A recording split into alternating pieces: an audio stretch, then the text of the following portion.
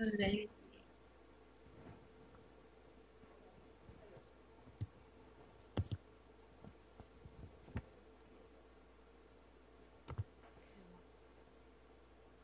so ladies and gentlemen, welcome to International Online Conference on COVID-19 Health and Humanities. Our subject for today's conference is talking about ethical guidelines for COVID-19 containment measures. Let's welcome Professor Xiu Xichen to give us the opening remarks.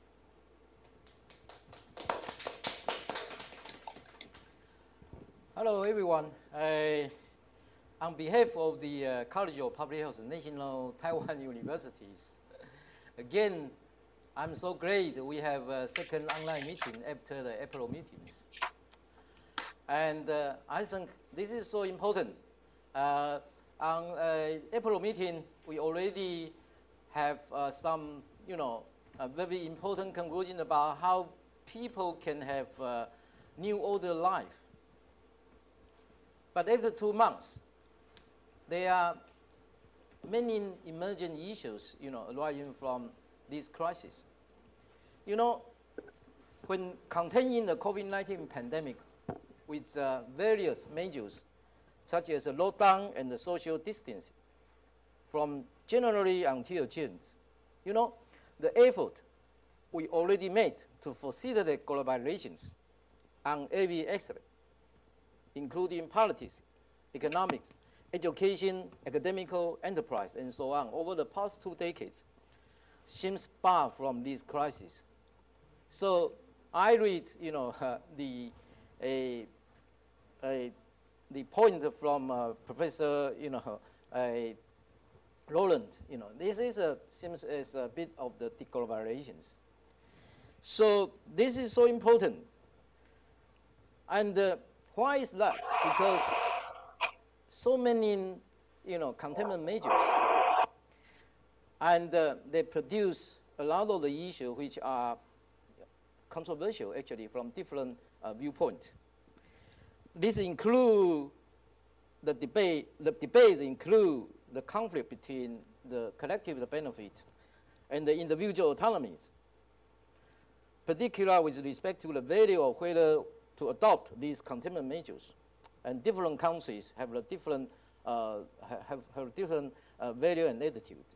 And also, when you're doing the digital contact tracing with the development of APP, you have a lot of problems with privacy, equity, and fairness for peoples. And of course, when people have a test for COVID-19, and we also propose something like the immune passport. But you have to have the ethical considerations. Otherwise, it's very dangerous. And also, for those digital technology for contact tracings, if you don't consult with the ethical consideration, then there's sometimes a waste of resources. So in terms of the cost, in terms of the humanity viewpoint, we think the new technology should be considered very, very, carefully. And recently I have been consulted with the human new challenge vaccine. This is even, controversial in terms of the ethical viewpoint. And also, we have already seen in some countries you have insufficient ventilator ICU beds in the face of, enormous demand for the infected COVID-19 case. I think Professor An will give a lecture later on, but this is also quite of the ethical issue from such kind of problem. And more important, we are also faced with the economic crisis and unemployment issues as a result of failure of the food production and supply chain in terms of the food and basic need for life. So I think for all these issues, we already experienced, particularly from March until so far. And now we want to ease the social distance. for in different country regions. So I think humanity is so important. Humanity is always the cradle for a globalizations. So it is time, to ask not only the epidemiologists, not only the public health professionals or the medical professional, we also have to embrace interdisciplinary professional involved in fighting against these crises. Otherwise, we are going to face with so many controversial issues. So that's why we have this meeting. And particular, as Binzhen, I read her note. Epidemiology with the humanities, you should have the anthropologist. How about that? So I think, we are very fortunate to have such kind of online meetings, and Taiwan is also one of the countries in support of the humanity to facilitate the collaborations in order to develop the Sustainable Development Goal as WHO already set up. So I'm so great on behalf of the College of Public Health of National Taiwan University, to host, these online meetings with all the experts from different disciplines. And I wish, we have very, very fruitful discussion after the Professor Ang's speech.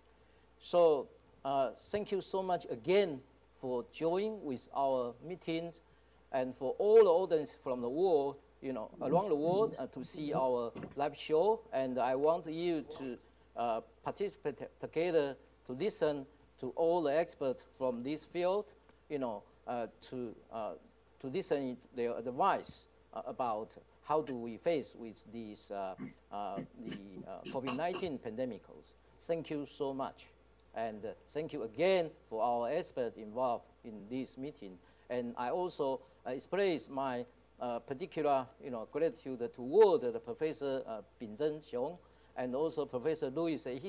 They both always our mentors, to support this meeting to move forward. And we are going to a series of meetings, not only the April and the June meeting. We are going to a series of meetings to emphasize, the humanity viewpoint, for COVID-19, the subject. And thank you so much.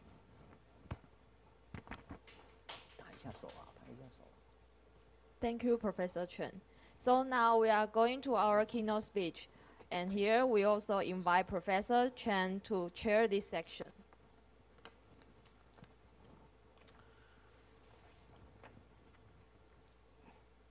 Okay, I think the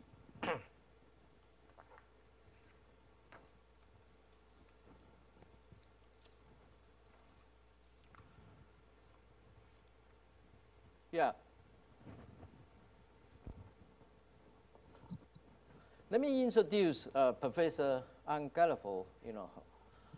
Professor Ann Galliford, she is an expert in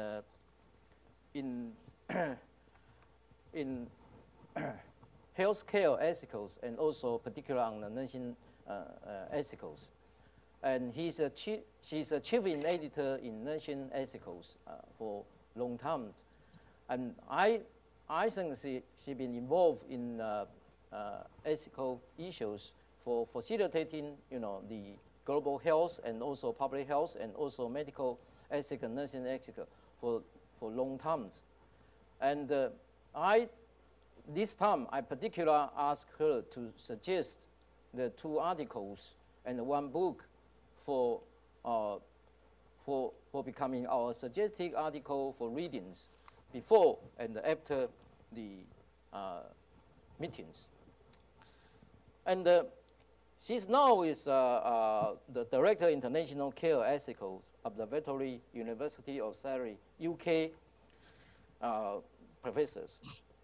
I think her topic today is so important. You know, from her topical titles, you know, slow ethical is the key word I pick up from her talk. And there is always a proverb when I learning the driving. Slow driving is always, you know, difficult than the fast driving, you know. So I think she's going to provide a very, very important and valuable talk on a slow approach to the pandemicals, a view from care ethicals. So Anne, Professor Anne, please.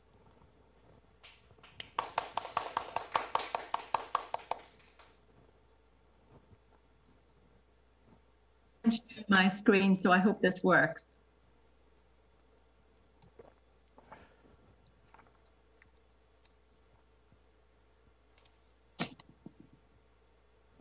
Okay, can everyone see that?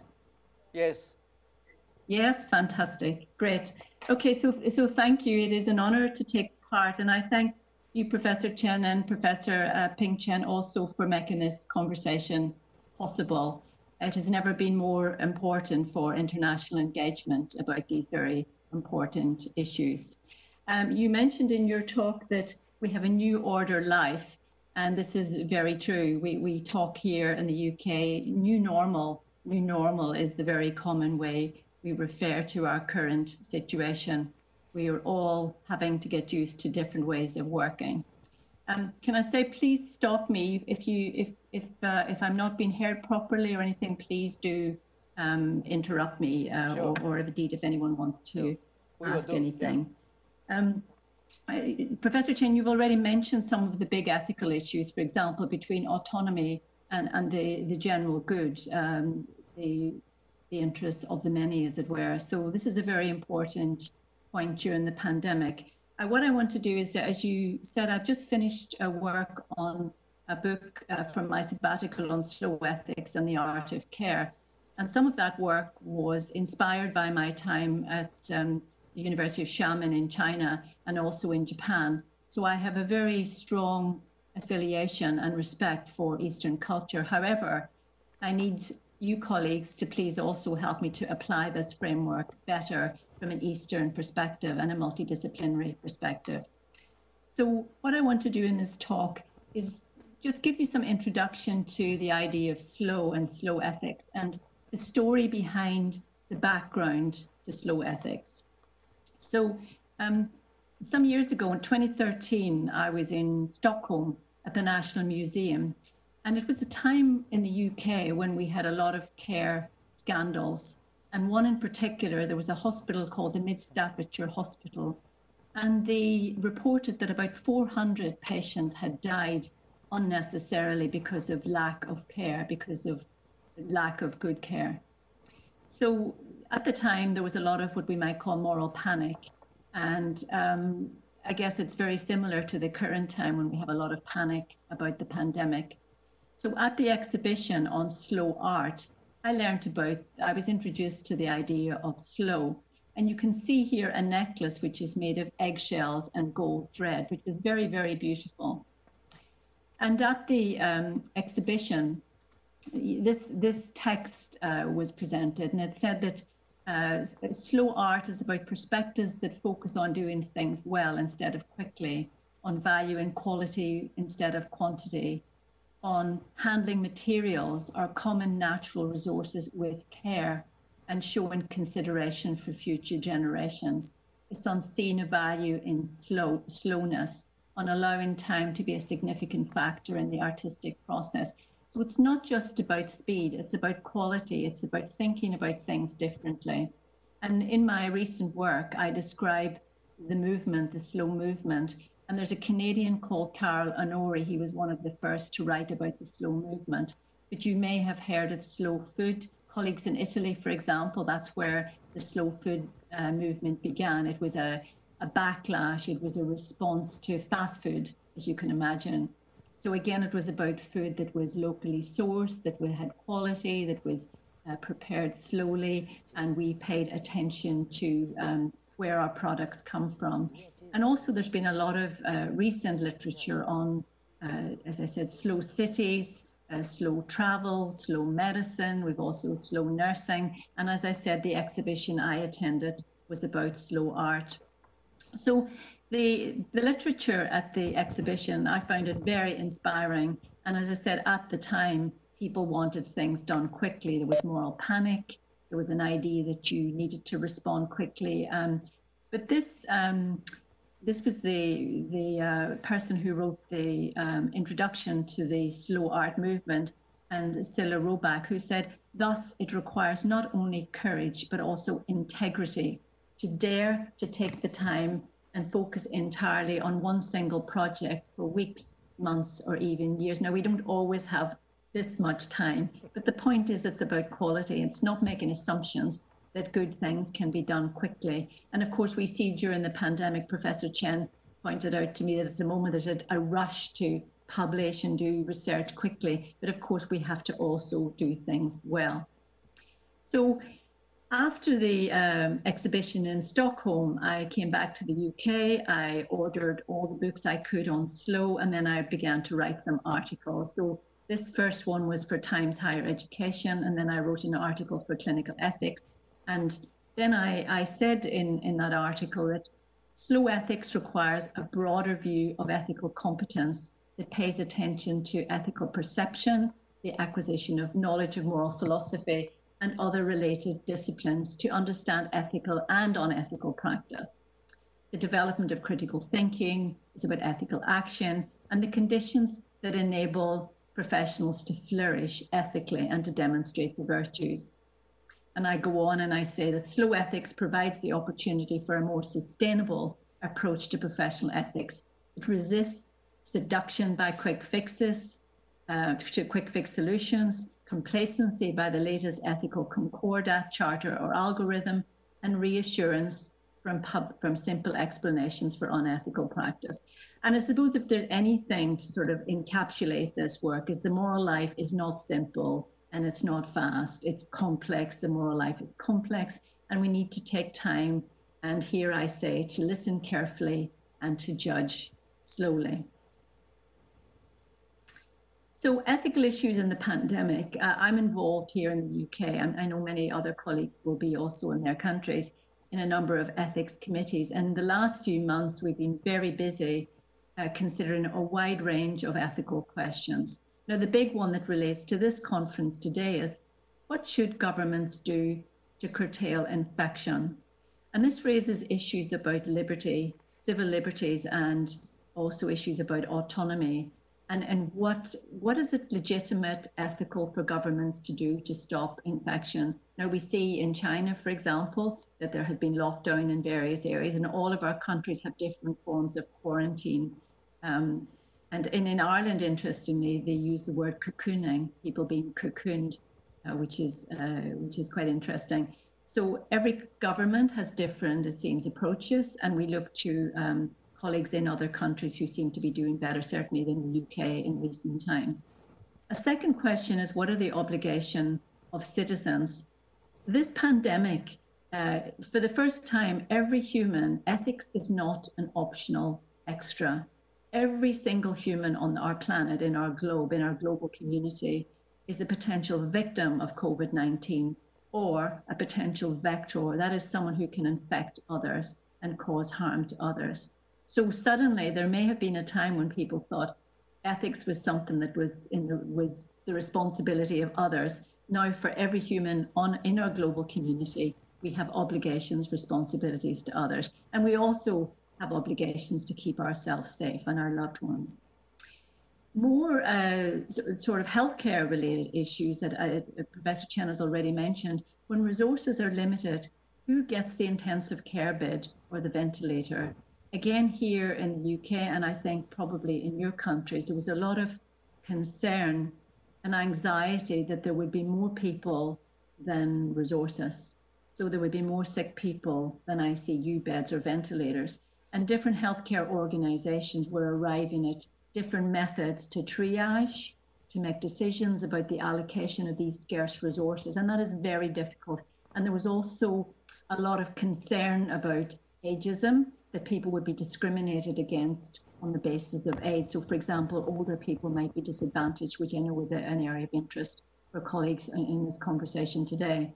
And also there was concern that people with disabilities might be disadvantaged or discriminated against. So we had the challenge of possibly ageism and disableism, and there may have been other factors as well.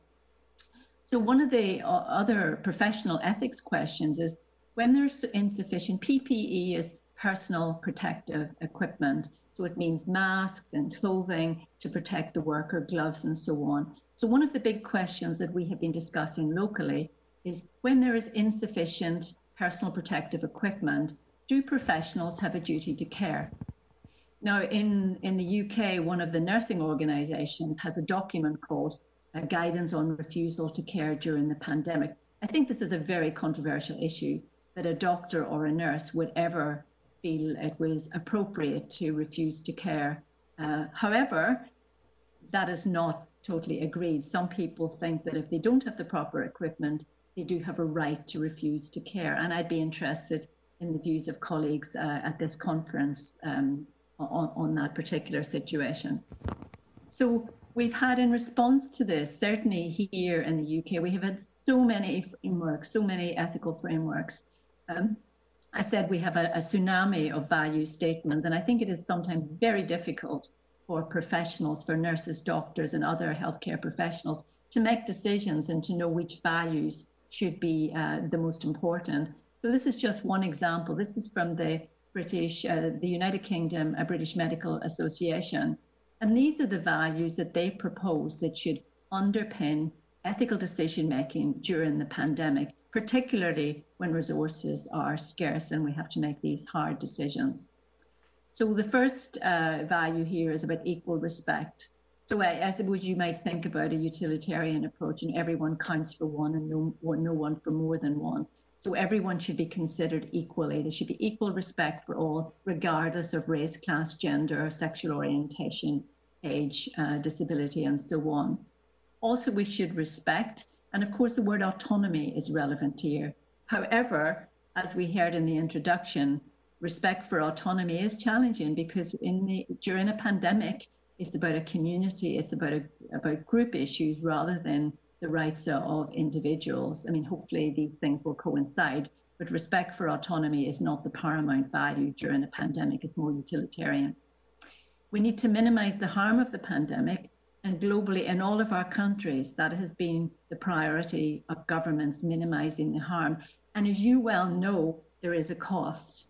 There is a cost, because protecting the health and well-being of our communities, our fellow global citizens, also has an economic cost. And we now see an opening up in our different countries. And this is a very fine balance between economic prosperity, or even just resilience, I guess, survival, and also the health of the nation. So this is a very challenging ethical balancing situation.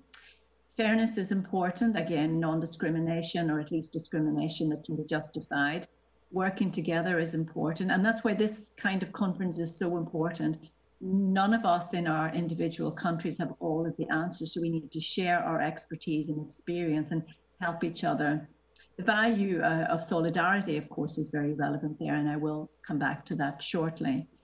Reciprocity is a value that the British Medical Association proposed as very important. And the idea is that if we expect healthcare professionals to do good work and to care well for patients, particularly at this time, patients with COVID-19, they should also be protected. There should be a reciprocal relationship. So healthcare organizations should also protect care workers as they deliver care to patients, because of course, as we know, there is risk, particularly to some groups of care workers. Again, I will return to that. We need to be flexible. Our decision-making needs to be open and transparent. That's a very strong ethical imperative. Again, here in the UK, and you can tell me in your countries, there has been a lot of anxiety that governments are making decisions based on unethical grounds, for example, based on ageist and perhaps disableist rationale, which is very problematic. So governments, of course, would say this is not the case, but still the population, people may be anxious that there is some discrimination. So our decision making needs to be open and transparent. And the hospitals I work with, they publish their ethical frameworks on their website, so local communities can see the values that underpin their decision making. So, I mean, this is a question for you. I would be interested in our roundtable discussion if you would like to share the values frameworks in Taiwan and other countries. And are these values similar, the same, different? So maybe we can return to this in our conversation after my talk.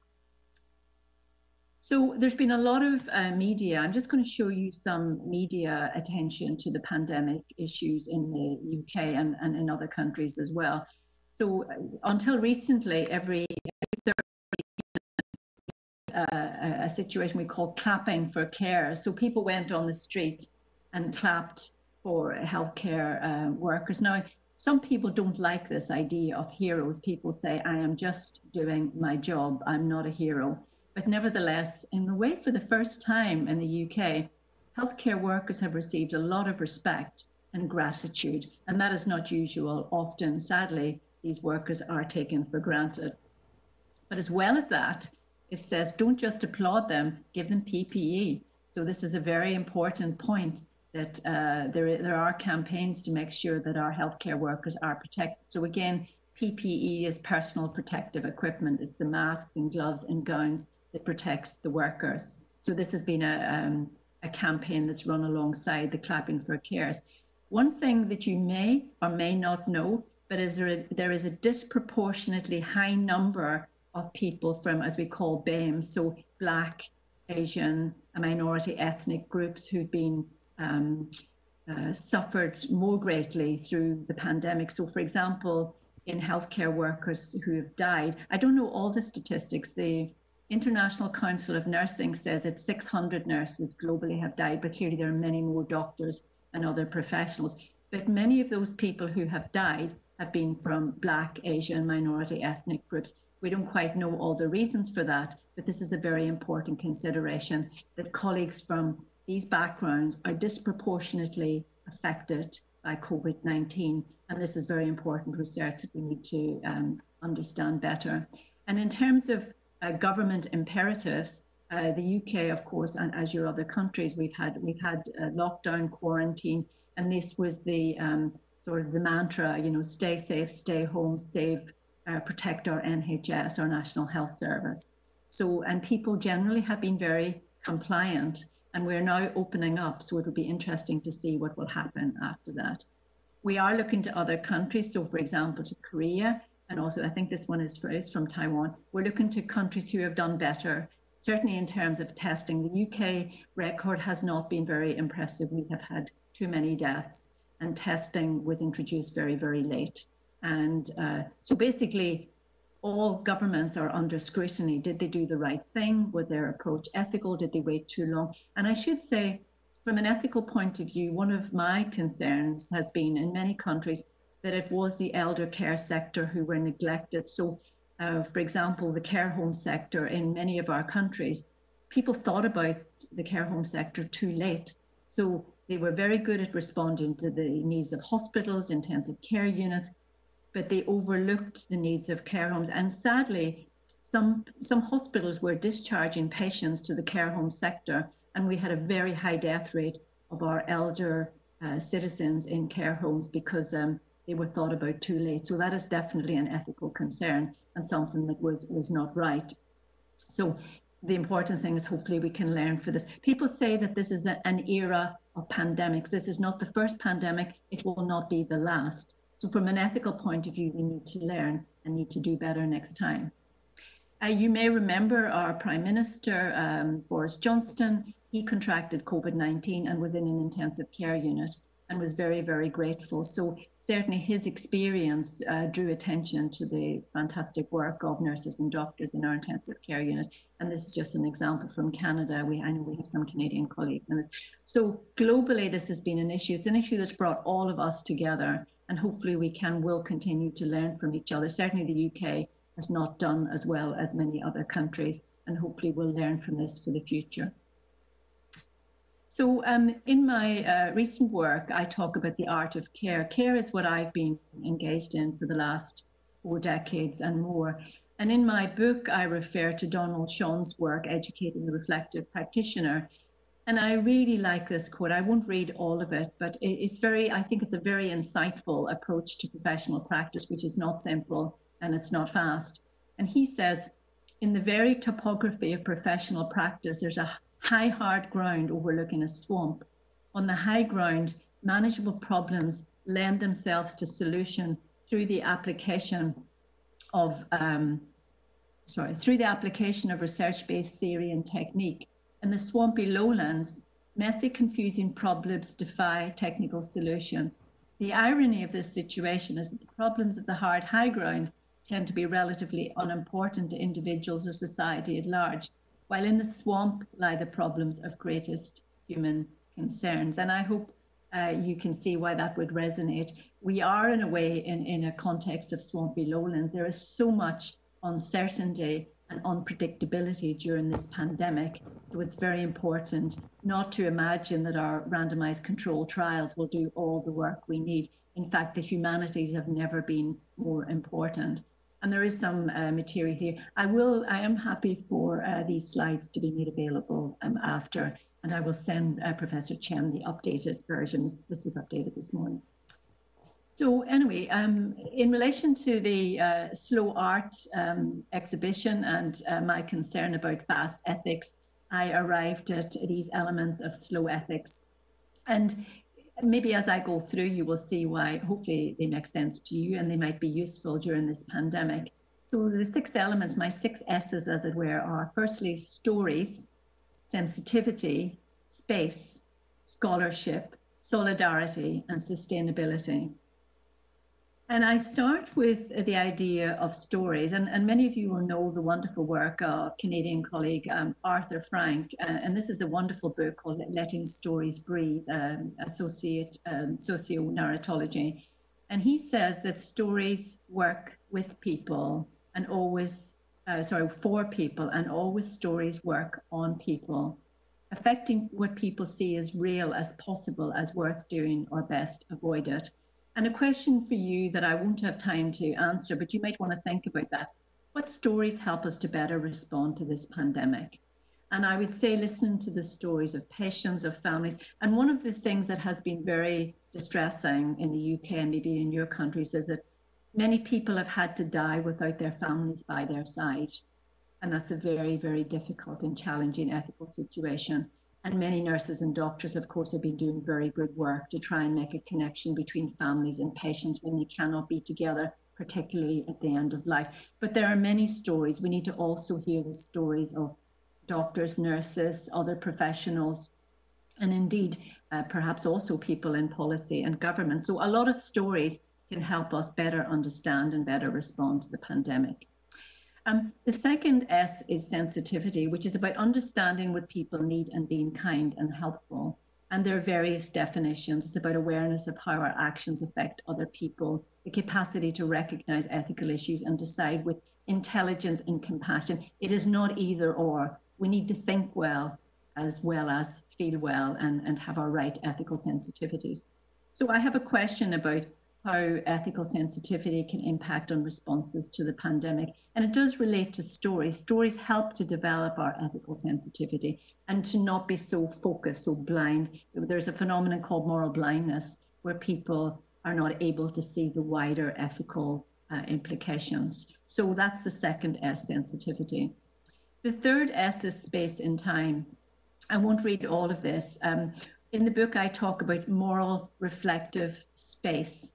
And it's very important to have space to think and read and reflect. One of the issues that characterized care scandals here was what I would call forgetfulness. People seem to forget what had gone before. And in this pandemic, as I said, this is not the first pandemic. We've had SARS, we've had Ebola and other pandemics, and it seems we sometimes forget the wisdom that has gone before. So we need to learn, and we need to take the space and time to reflect on that. And we need to have time to talk with our peers and our colleagues. For example, this conference is a way to have moral reflective space to consider these very, very important ethical issues. this was a project we did, I won't read this, where we brought people together. And these people were caregivers, and they assumed the role of care recipients for a weekend to see what it felt like to be a patient. And it was very, very impactful. Scholarship is the next area, and there's a lot of scholarship in applied ethics that you, of course, will probably know about. And there's a wide range of themes that relate to the pandemic. People are experiencing moral distress. Moral distress is where people feel they know the right thing to do, but they are unable to do it. Moral resilience is something we have seen a lot of. We see staff who hold on to their values and they do the right thing no matter what, no matter how difficult the circumstances. They will make the time to be with the patient at the end of life. They will make the time to communicate with families and so on. So moral resilience is a very important concept at this time during the pandemic. The moral climate of the healthcare organization, it is very important. Ethics has moved on. There was a time when ethics focused on good and bad people. Now we think about culture and climate. We think about the moral climate, the ethical climate of healthcare organizations. And of course, if the culture is good and the climate is good, there is more chance that the workers will do the right thing and they'll be supported to do the right thing. There's also a lot of work on dignity and care, which relates to the pandemic. Dignity is about the worth and value of every individual human. There's been attention to pandemic, issues about truth-telling, consent. What does it mean to be an ethically competent practitioner at this time? And of course, much more attention to ethics education. And here, a question to this group is scholarship from other disciplines. How can this help us to understand the pandemic? And I know we have colleagues here from history, architecture, politics, sociology, psychology, philosophy, and so on. So I think understanding issues relating to the pandemic, it's not just about applied ethics or philosophy. Indeed, we need a wide range of disciplinary perspectives or lenses so we can understand better. Clearly in terms of ethics, there's a lot of different approaches: virtue ethics, care ethics, rights-based ethics, and so on. So just a question for you that I will certainly not intend to answer is, what scholarship informs the ethics of pandemic responses? Is there a values and evidence base for what you do, for what we do? And just this morning, I was very grateful that Professor Chen sent me this. And one thing that I have neglected, certainly in my book, I do have a chapter on Japan and sensitivity, but I have not looked in any detail at Chinese Eastern scholarship. So Professor Chen sent me this very lovely Chinese proverb that I think resonates beautifully with slow ethics. Soft fire makes sweet malt, and you can read it in Chinese. I won't even attempt to do that. So thank you very much, Professor Chen, for sending that. One of the examples in the book is about in sensitivity. It's about Japan, about the role of tea and teaism, which I really enjoyed engaging with the scholarship, and also the value of harmony, which is not something we discuss very much in the West. I think it is a very important role at all times, and of course also during the pandemic. So again, thank you. And more work to be done in terms of an Eastern perspective on slow in relation to the pandemic. So thank you. Solidarity is the next S. Solidarity is critically important at this time during the pandemic. And in the recent work I did, I was done in terms of Eastern perspective on slow in relation.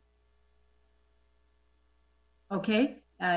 Thank you. I think I caught a little bit. I hope we can come back to this in our conversation after. So thank you.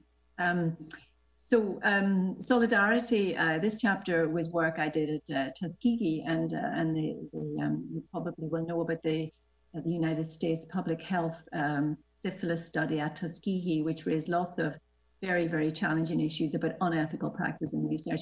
So solidarity is a very important value. And in relation to research, it refers to relationships, human, non-human, human in the environment. And if there's another thing that this situation has done, is made it is much more mindful of environmental issues. And that is very, very important, very good. It's also about the relationship between human and technology. It reflects a collective commitment to appreciate benefits and share costs with a view to promoting the flourishing of care recipients, caregivers in the present and in the future. So solidarity is a very, very important value at this time. We have never needed to be more together than we do need to be now. So again, this conference is a very good movement in that direction. Sustainability, Clearly, there's a lot of attention now to sustainability. And one of my insights from the work, and I think the pandemic too, people seem to forget that we need to look to the long term. So I just ask the question, what does this have to do with pandemic responses? And again, you can see there's a lot of literature on the ethical significance of the sustainability of care relationships, rarely receives attention and is unlikely to be labeled catastrophic. So my point is that we need to consider relational sustainability, and clearly we also have our global goals in relation to sustainability. I've also, in relation to this, I talk about love. And it's a challenging one in professional ethics because people think, oh, love has no place in professional life. We need to think about our boundaries. So I'm least suggesting that maybe we need to pay more attention to love in relation to also our global sustainability. And this was some work I did some years ago with a vet in relation to the role of love in relationships between professionals and care recipients. So just to, I'm coming up to, I've got just a few minutes left, so I'm just going to now draw some conclusions, and then I very much look forward to your responses. So I've detailed the 6X. This was a picture I came across when I was in Kyoto that may be of interest. So just to draw some conclusions, the COVID-19 pandemic necessitates an ethical as well as a scientific response. And as I said, we know this. Everyone on our planet now, in our global community, is aware that ethics is not an esoteric academic discipline. It is a reality for all of us. Each of us is, as I said, it's not an optional extra. Every human is a potential victim of COVID-19 and also a vector. That means that we have responsibilities to keep ourselves safe, but also not to harm other humans. And in fact, we now have the potential, if we're not cautious, if we're not mindful, if we don't behave ethically, we can actually pass on an infection that can effectively kill other humans. So this is a huge responsibility. And all of us in all of our countries are thinking about good ways, ethical ways to maintain safety and to make sure that as we move into the future, we'll be better prepared also for future pandemics. And so again, that issue of sustainability and slow is very, very pertinent. I've said here ethical issues sort of need to be engaged in. There's a typo, they need to be engaged in at all levels. So during the pandemic, it's not just policymakers and politicians, so it's everyone. So the micro level is about individuals, it's individual human to human. It's about critically our relationships. So the micro issues, the micro level is very, very important. Then we have the meso level, the organizational issues. Our organizations, our healthcare organizations, our schools, our universities, they have to consider, those organizations have to consider what is best for the most people. And that's very challenging. And clearly these last few weeks in the UK, we've had lots of heated discussion about schools and the health and well-being of our young people. So on the one hand, clearly people want to ensure that people remain safe. But on the other hand, there is now a recognition that keeping our young people away from school is damaging and harmful in the long term. And also it raises issues of social inequalities. Clearly it is the case, as usual, that whenever people are more deprived and more disadvantaged, they will suffer more from our responses to the pandemic. So the meso issues are very, very important. And the macro is the political, the higher level, the global, the WHO, our politicians. And sadly, not all of our politicians have done very well. Not all of the decision making has been very good or very ethical. But for the most part, I think we might agree that in most countries, governments are doing the best they can. And we can certainly look at examples of countries that have been doing very, very well in terms of responses to the pandemic. So I'm thinking, for example, maybe South Korea. Clearly, you'll tell me more about Taiwan. I'm thinking also about New Zealand. There's many countries that are doing very, very well and others that are maybe catching up a little bit late. So just to sort of conclude, my argument overall is that a slow ethics approach enables us to consider carefully the role of stories, first of all, the role of sensitivity, the role of moral and reflective space, the role of scholarship. We need not to be forgetful. We need to learn from the past as we move into the future. And we need to think about sustainability. And as I said, one of the most important values again, I think it's sort of reinforced by a conversation like this and a global conference like this organized by the University in Taiwan. Solidarity is really, really important in our responses to this global emergency. So I'm going to finish there, and thank you very much for your attention. Thank you.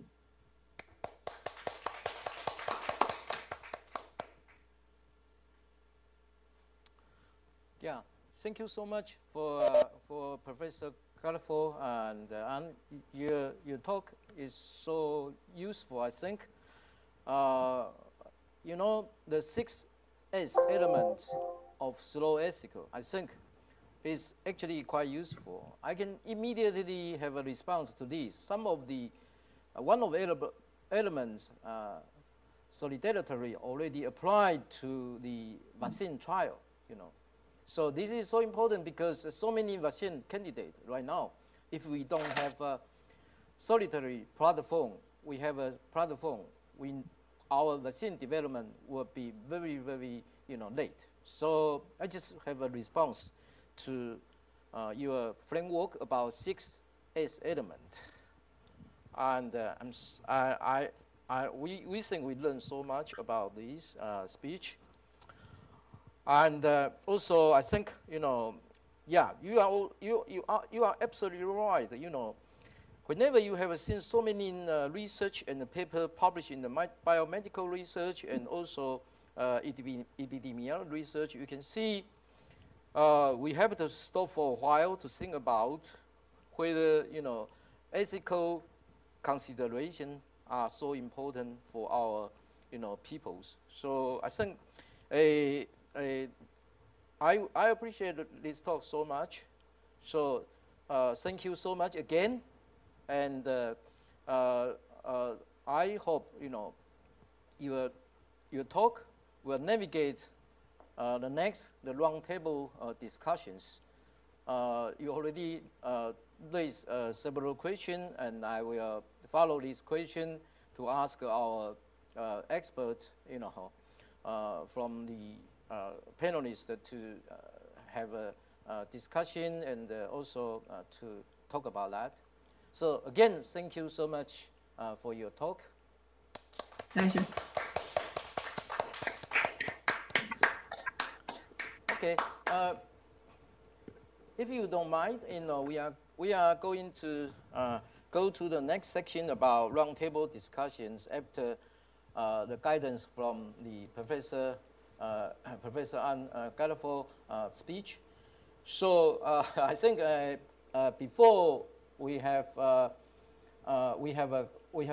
talk about the subject, I ask our organizer, you know, Grace, to introduce each of the experts in order to make our audience, you know, clearly, you know what expert we invite on these online meetings. So Grace, can you follow this? Yes.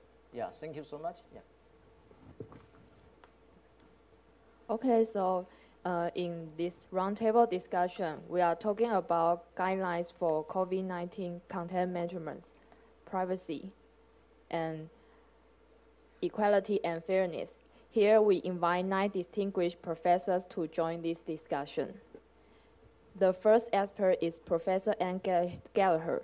Now she is a professor of ethics and care and director of International Care Ethics Observatory at University of Surrey in UK, and also the chief editor of Nursing Ethics. Her research fields are in philosophical and empirical ethics, aspect of care, medicine, and veterinary practice. Let's welcome Professor Anne Gallagher to join us. And the second expert is Professor Louis Oosterbeek. He is a chairholder of United Nations Educational, Scientific, and Cultural Organization in Humanities and Cultural Integrated Landscape Management, and also the director of the Museum of prehistory art in Macau. His research fields are in archaeology,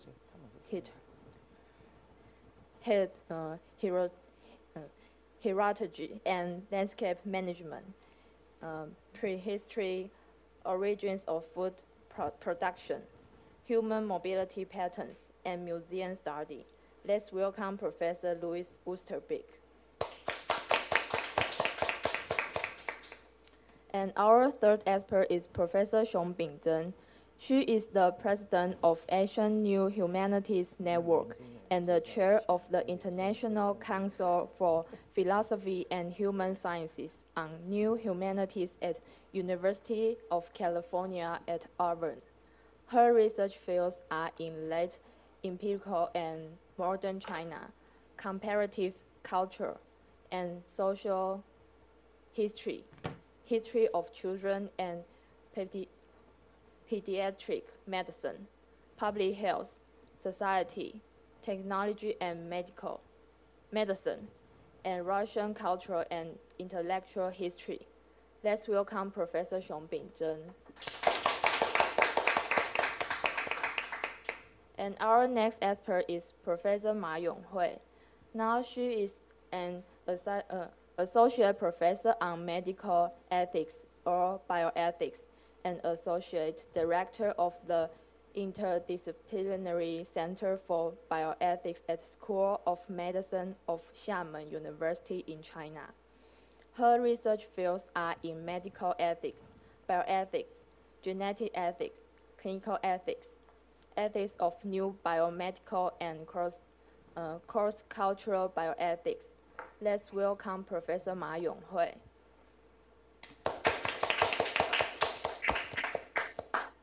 The next expert is Professor Laurent Tissot. He is a professor of contemporary history at the University of Neuchâtel. His research fields are in economic history, contemporary history, tourism, leisure, and transport history. Let's welcome Professor Laurent Tissot. The next expert is Professor Harold Schurson. He is a professor of Beihang University in China and philosophy of technology and global ethics at Polytechnic Institute of New York University in USA. His research fields are in philosophy of technology, global ethics, comparative philosophy, and engineering and humanities. Let's welcome Professor Harold Schurson.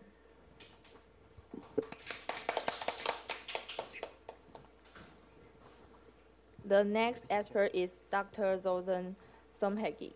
He is a chair of the Department of Fine Art at College of Fine Arts and Design at University of Sharjah in United Arab Emirates.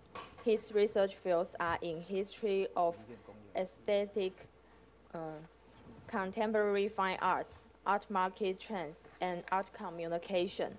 Let's welcome Dr. Zoltan Somhegi. And the next expert is Professor Chen Xiuxi. He is the Associate Dean of College of Public Health and the Director of Master of Public Health Program at the National Taiwan University. His research fields are in biostatistics, epidemiology, disease screening, and stochastic process. Let's welcome Professor Chen Xiuxi. And our last expert is Professor Zhang Changquan. He is the Dean of College of Public Health at National Taiwan University. His research fields are in global health, air pollution, environmental epidemiology, and risk analysis. Let's welcome Professor Zhang Changquan. So it's all our distinguished professors. So now we'll invite Professor Xiuxi Chen to chair this roundtable discussion. Yeah, thank you so much for Grace for introduction. I think it is necessary to introduce all experts involved in the roundtable discussion, because we have a live show for the audience from around the world, and knowing these experts are so important in the future in order to enrich the knowledge of the humanity and also interdiscipline collaboration. So, particularly for the young generation, to introduce these experts to understand, to know them, So this is another purpose of online meeting.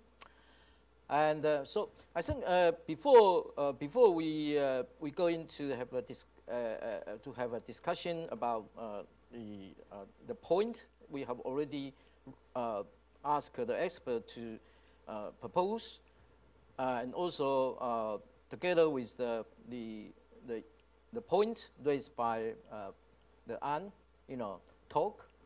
I ask the student, the person to say something about the original of the meeting and the organization of this meeting, particular with the cooperation with the ships and so on.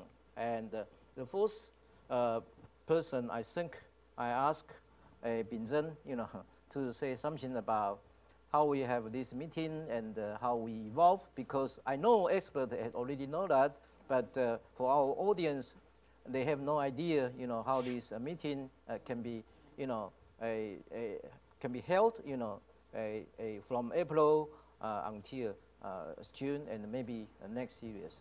Binzhen, please. Yeah. So use that mic.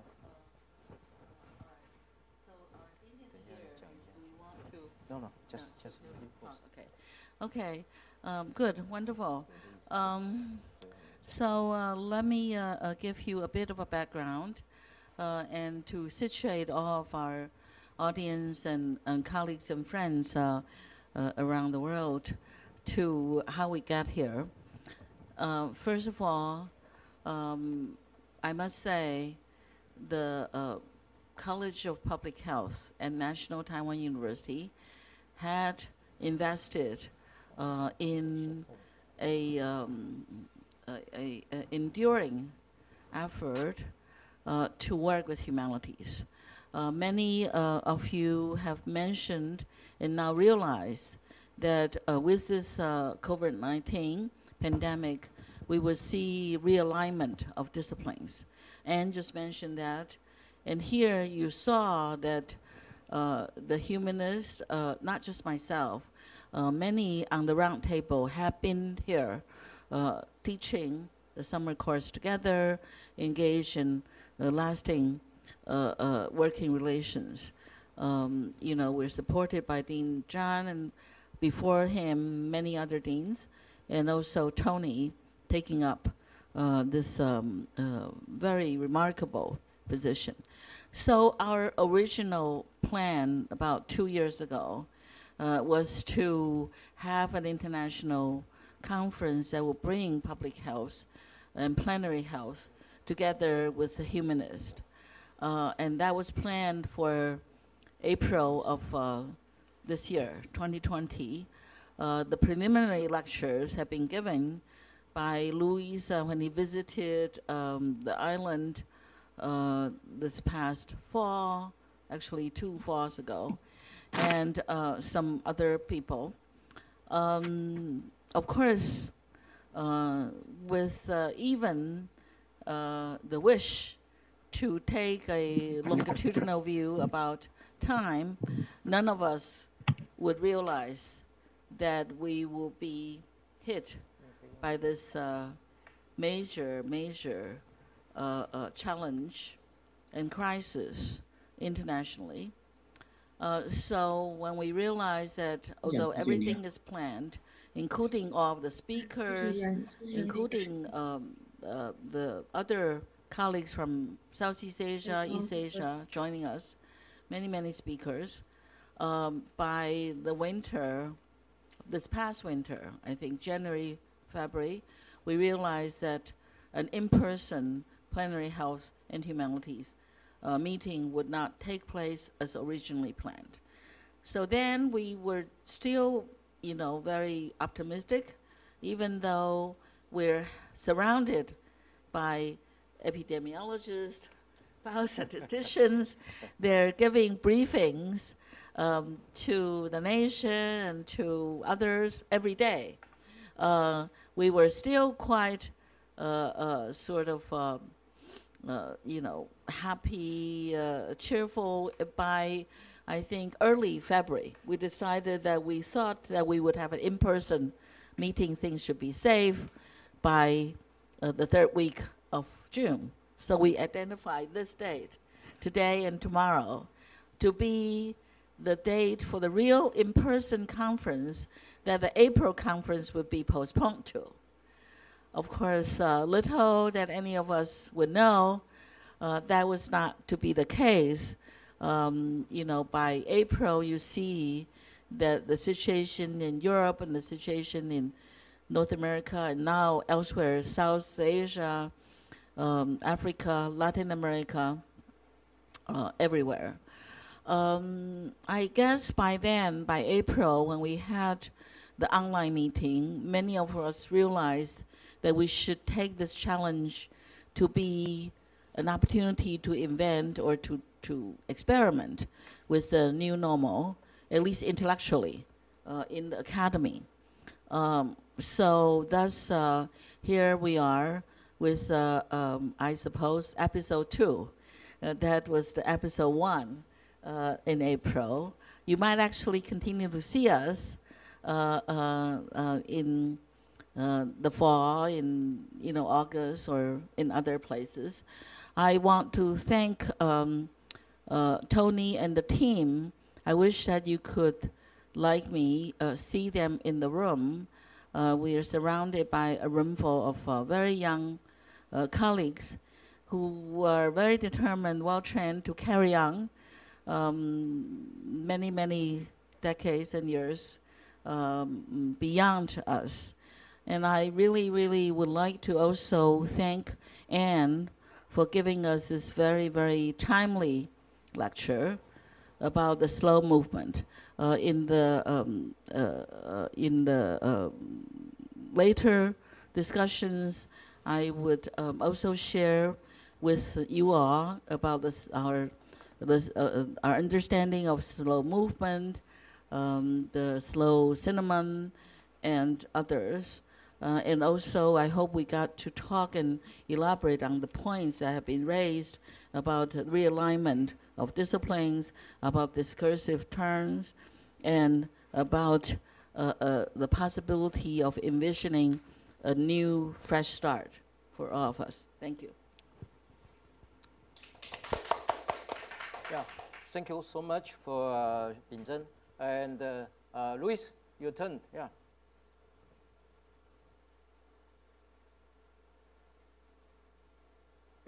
May I? Yeah. Just say something about the organization. Yeah.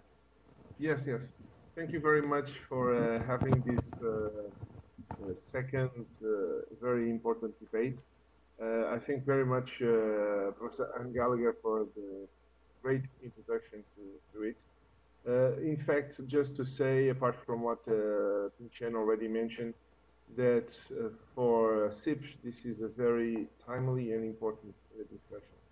We do believe that the debates that have been organized by you and Tony Chen will, in the near future, lead to the organization of a major SIPSH program in the domain of health and humanities.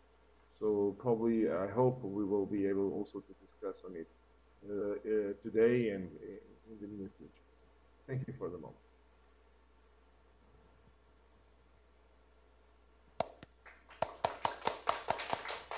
Okay, thank you so much for both of them. And the third one, I ask my dean, Chang Qianzhang, to give a briefing. Yeah. Yeah, it's my great pleasure to be in this important conference online.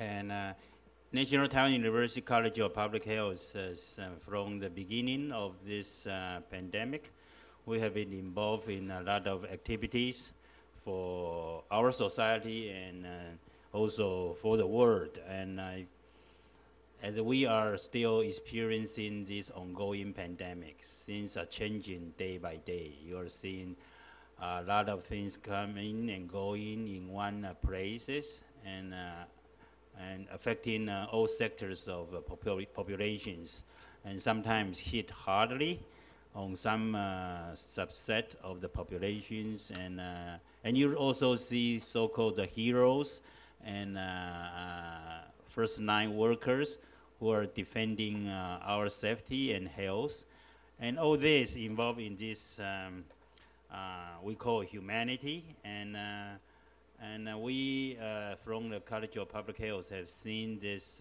shortcomings of only relied on this quantitative approach and try to look at the statistics to make decisions and on very urgent issues, and we do need a lot of input from our friends in social science and humanities, and we did learn a lot from our previous conference back in April, right?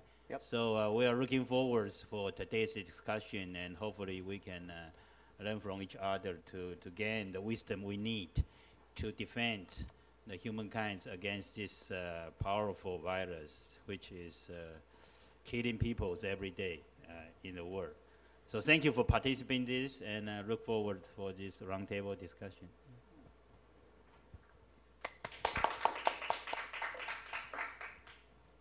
Okay, now we are going to have a roundtable discussion. I think you have already seen the point and comment from these experts. So I think in order to facilitate the discussions, I just give you a very, very brief, a brief debriefing about each expert, the point they already mentioned, and we can connect. We can have a connected with the point and just raised. So I think Professor Lewis mentioned about the balance between the collective benefit and also individual autonomy, which is very interesting. And I will going to ask you, the fourth person, to say something and comment about how did you think about your two key words about awareness and also responsibility. And Bin Zhengcheng proposed very, very interesting historical viewpoint, including our Chinese viewpoint, to provide how we look at the crisis from history, from historical viewpoint, and also to provide a new insight into the social distancing and also the isolation quarantine from the historical viewpoint. I think it's very interesting. Professor Ma Yonghui proposed about immune passport is ethical justifiable. That's a very important issue. And Professor Roland provide a very important declaration and also contemplation because of the social distancing and also the isolation. And Professor Harrow also provide the ethical argument for about the scale, the large scale testing, something like. And Lawton also, Professor Dr. Lawton proposed about how to use the arts and also humanity in the management of this crisis. I think this is all the points they already mentioned. And if you on website, you can go to website to go to the news and go to the short point. Then you can see all the detailed comments I just mentioned. So so the following I will do like this is I ask one by one to have comment about this subject, and if you want to have the interaction with the with the discussion, you just say what you want, But I will control the time, And I think this is the first time we use a roundtable discussion on online meeting, to make this meeting for the audience to listen the advice from experts.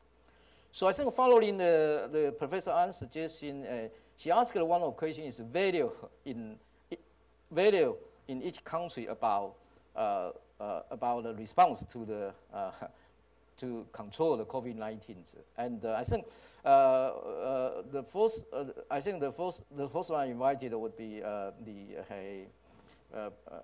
Professor Lewis. Can you just start from your comment, Luis, please? Me? Yes. Yes. Thank you very much. You're asking me? Yeah, sure. Yeah, Okay. because I follow the value of the responding to COVID-19 from An's speech. I think this is a very important, first question. Yeah. So I ask you because your point already touched with this important, subject. Yeah. Yes. Thank you very much, Professor Tony Chen.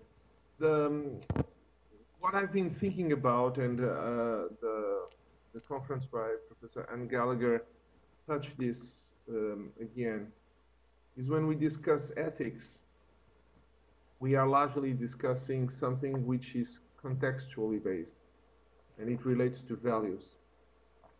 And my understanding of what's happening today is that the organization of the debate on values has probably or is probably changing.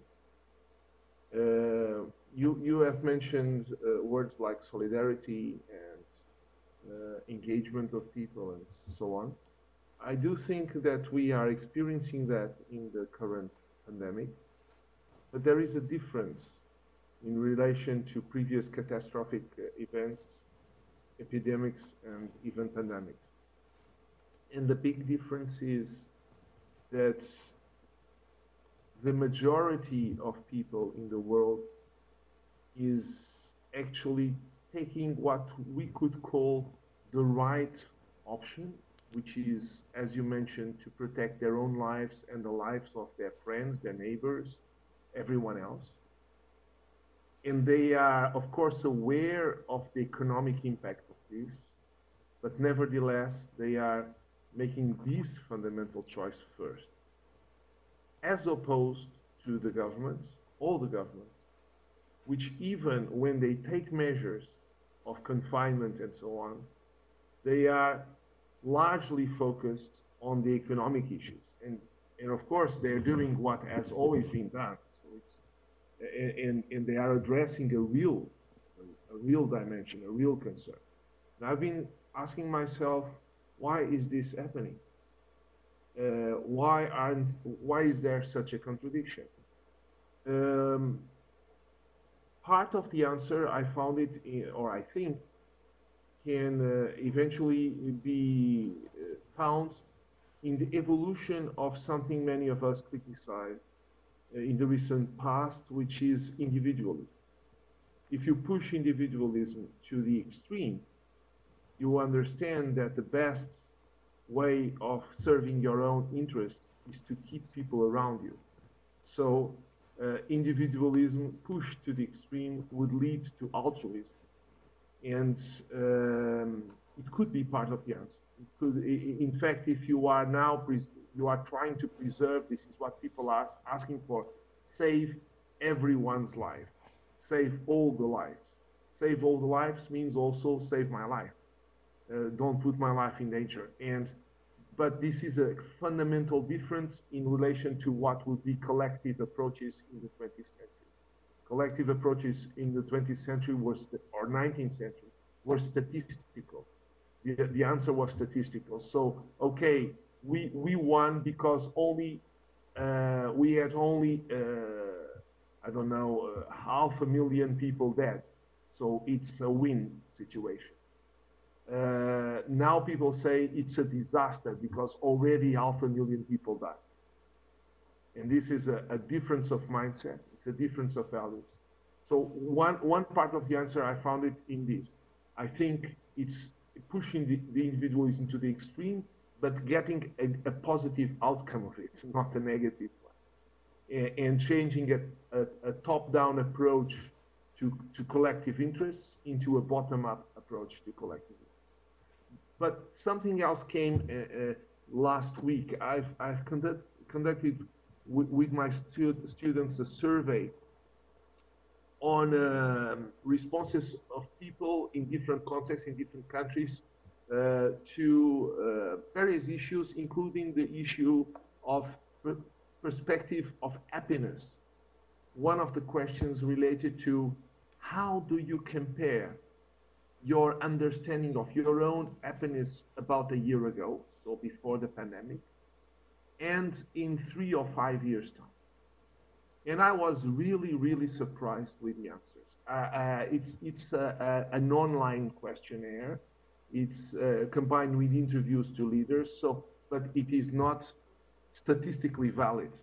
Nevertheless, because of course of all the constraints of the pandemic itself, but nevertheless, we got answers from European, Southern American, Asian countries, and African countries.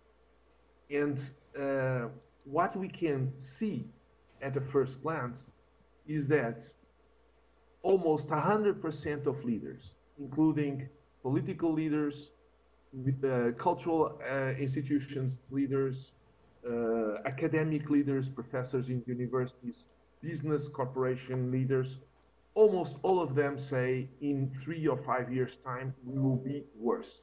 It will be very, very bad. So they are very negative about the immediate future. But when we ask people, and this is where the surprise comes, over 80% think they will be happier in 3 years' time. And I was puzzled with the result. And maybe this could relate to the fact that everyone understands. Well, first, everyone is saying for the last 20 years, things cannot go on as they are. This is a fundamental discussion. Whatever people think things should be, people have different ideas about the future, but there's a growing understanding that things have to change. And the lives of individuals are always about adaptation. So people adapted very fast, and they found that despite all the difficulties, they can adapt. But institutions, and institutions include universities, they include museums, they include business corporations, they include hospitals, and they include governments. Institutions have a greater difficulty. So my doubt is maybe the institutions are looking for saving their own lives and they don't find out how, while people are finding how to solve their own individual life. And this contradiction, I think, again, in this study is not completely statistically valid.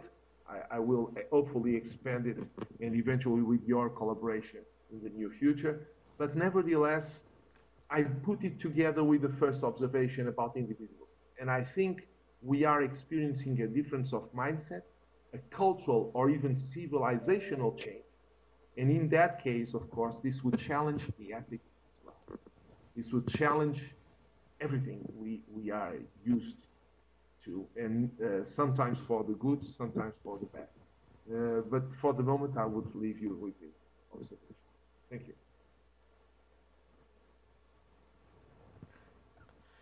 Okay, thank you for Luis. Yeah, I think that's a very interesting, always very interesting question, particularly after the post-pandemic period. I mean, in Taiwan, we are very fortunate to have experience of SARS. So our government actually already have regulation and policy for containing, the COVID-19, including social distancing, and also ask people to wear facial mask. I think if one asks me about Taiwanese value, I think our Taiwanese value as is go to, I mean, is to go toward the collective, the collective, approach other than the individual approach. But I know, in the world, people right now are proposing about the how about the individual autonomy.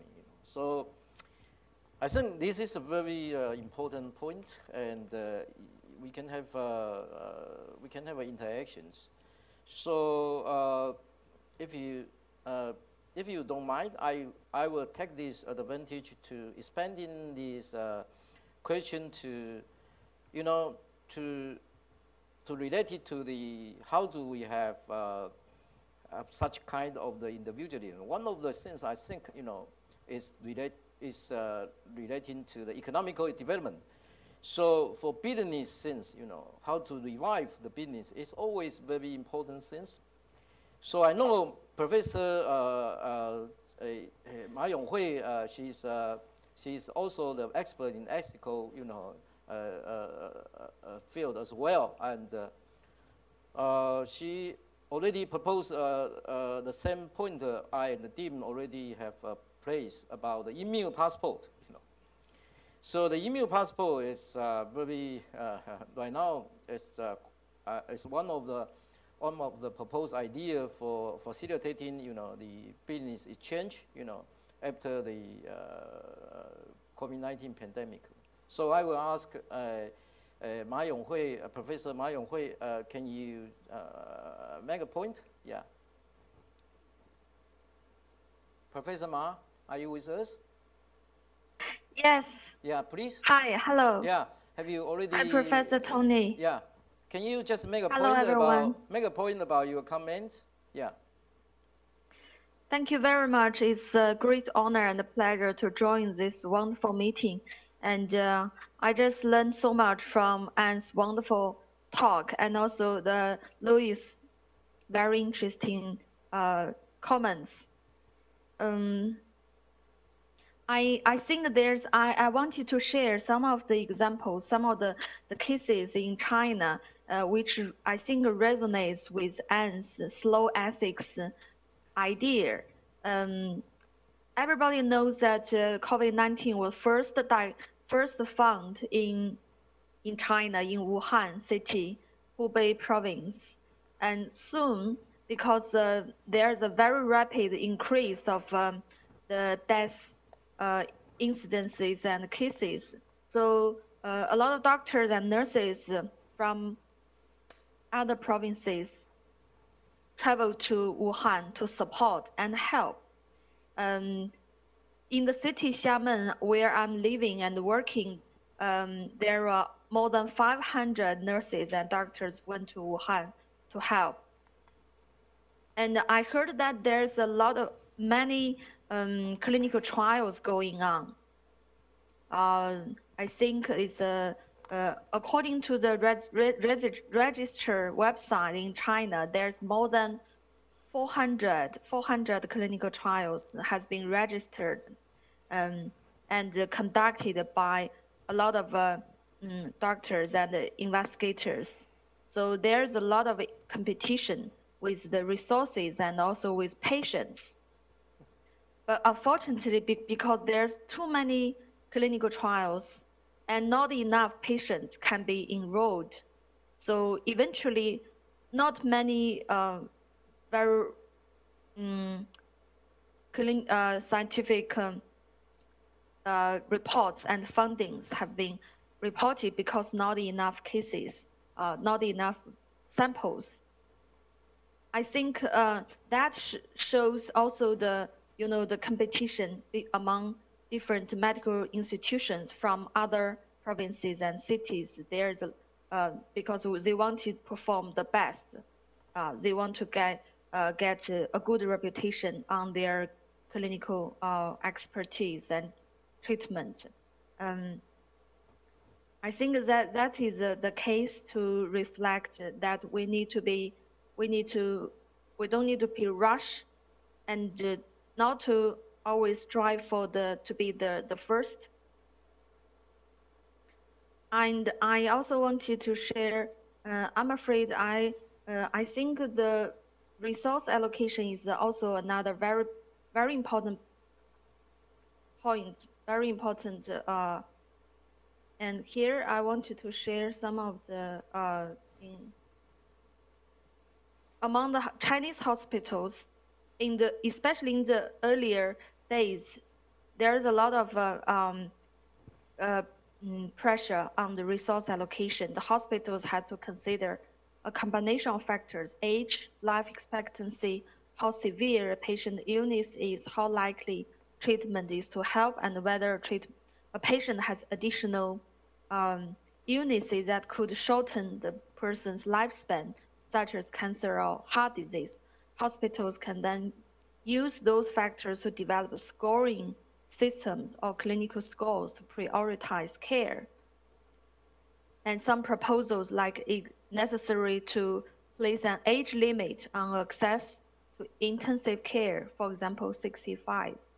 Factors of social usefulness, for example, nurses, but could other professions also be a factor, or some volunteers working in the community? Hospital decision makers would have blinded information that prevented them from knowing details of a patient's source of payment, race, gender, and other personal details, unless it were clinically relevant. Some hospitals could adopt a lottery or first-come, first-served system for triaging patients, but that might also mean someone less sick is treated before someone more sick, potentially failing to achieve the goal of saving the most lives. Guidelines are needed not just for determining which patients to treat, but also how long to treat them. There's an article published on New England Journal of Medicine proposed that there are 4 ethical values for rationing health resources: maximize benefits, which means to save the most lives and save the most life years, treat people equally. Whether we should adopt first come, first served, is this suitable for the under the COVID-19 pandemic, or random selection? And there are also the value of promoting and rewarding instrumental values, which means that we should retrospective perspective, we should prioritize to those who have made relevant contributions, and prospective means that we should prioritize to those who are likely to make relevant contributions, and also give the priority to the worst off, the sickest first and the youngest first. I think also in clinic, there's a lot of other issues. Can we remove a patient from a ventilator or an ICU bed to provide it to others in need? Undoubtedly, withdrawing ventilators from patients who arrived earlier to save those with better prognosis would be extremely psychological traumatic for clinicians. Some might refuse to do so. But many guidelines agree that decision to withdraw a scarce resource to save others is not an act of killing and does not require that patient's consent. In China, there's also a discussion about building and establishing a triage committee to make the ventilator allocation decisions. Treating doctors, nurses, or head of the hospitals, or some, we also seen from American that some political leaders who said that old patients should sacrifice to leave the possibility to younger patients, or the institutional review board or some policymakers.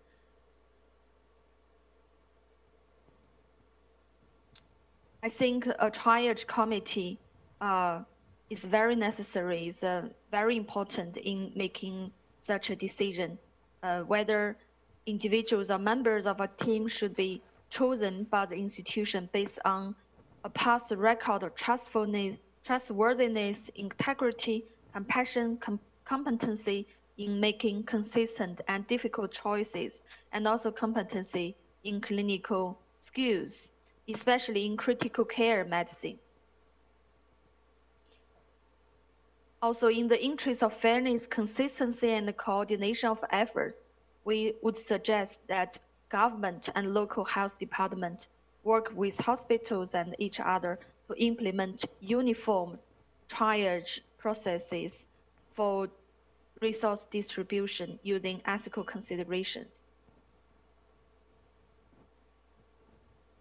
I think that's the point I want to make, and I would save more time for the for discussions.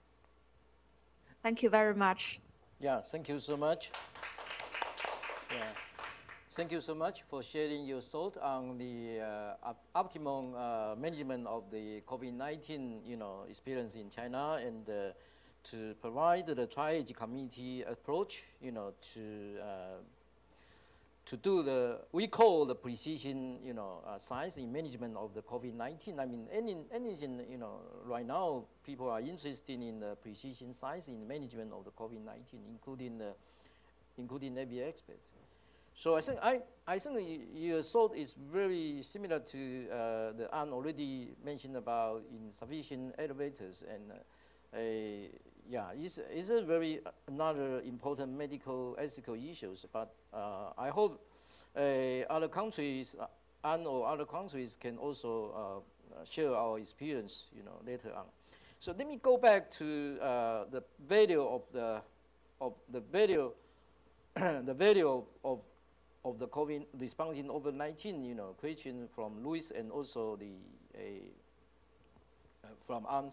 So I will ask Rorit, can you just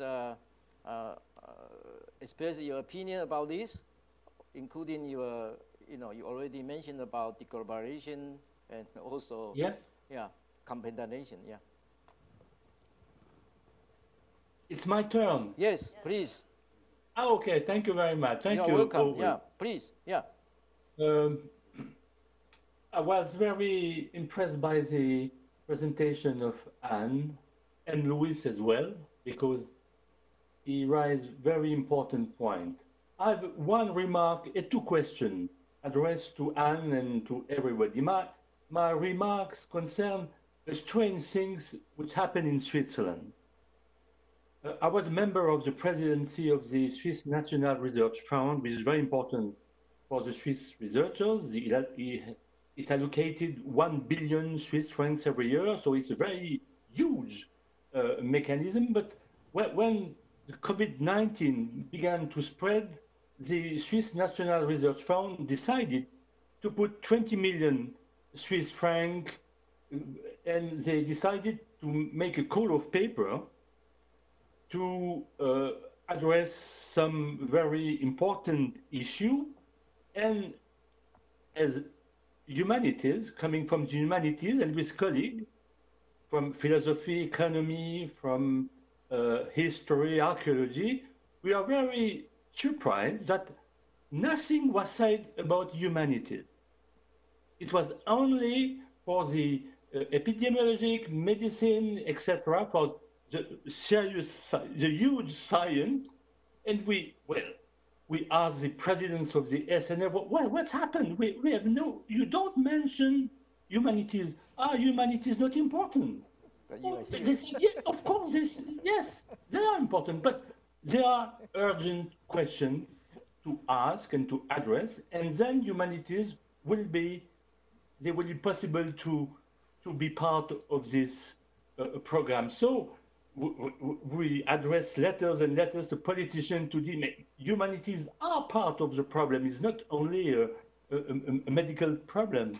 And I think that was interesting because in some, many of colleagues, it's not clear that humanities are so important. And we were very surprised. We think that it was in evidence, but not at all.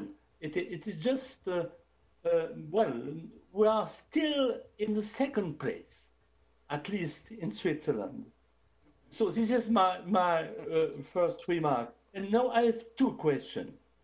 I just read a French paper coming from historian, and it was a paper which I evaluate, which tried to compare two historical situations. The first was in autumn 1914, when the Great War began, and they compared the situation to the situation of spring 2020, when the COVID-19 started to be important. And they tried to see how the politicians, the economic, public opinion try to react to this event. It is clear there are two different contexts, but what is interesting that there is many similarities between these two different contexts, from a military one and second sanitary one. And at the core of this text, there was a question I wish to address to Anne, because I was very interested by your concept of slowness in the reaction. My question is, can we be slow in an urgent situation? That is, we have to ask and to respond very urgently, and for the public, for the politician, the government. It was clear we from the public opinion, we expect a response, and this response were to be put very urgently, and we don't want to wait. Of course, we can wait, and people died. So, is there a difference between how can we reconcile slowness and urgency? I understand that is not urgency is not speed. I understand this, but can we reconcile these two concepts? Because it seems to me that very important that, well, we expect from the politician, for the researcher, some answer which are very urgent. And my second question is about solidarity. And I agree with what Louis said about individualism. But during this period, I was struck by the fact that mainly, the only response was national. Of course, there is exchanges between researchers about how to find a vaccine, information circulate. Of course, such things happen. But I was struck that I see no international solidarity concerning the exchanges of nurses from regions which are not very concerned by the COVID-19. Why not to send nurses from this country to another? There was no exchanges about doctors. It was a national response. And my concern, I was very struck that in fact, there is the deglobalization, and we can see again the borders becoming very important. And the only exception is about France. In March 2020, the French authorities decided to dispatch ill people to Germany, to Luxembourg, to Austria, and to Switzerland. And in Switzerland, I think we received 40 French people who were ill.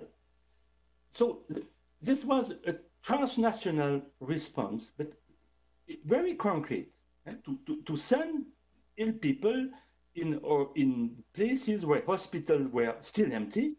So we have places to welcome these people. So what do you think? I agree with you, but what kind of solidarity? Is it just a national, a local, regional solidarity? What about the international solidarity? And I think it's a failure of to see how the European Union address this issue. It was just egoism. It was just to defend as Louis said, or ill old people, and maybe after that we can have some concern about the other. So that was my remarks and my two questions. Thank you very much. Sure. Two nice questions. So Anne, you want?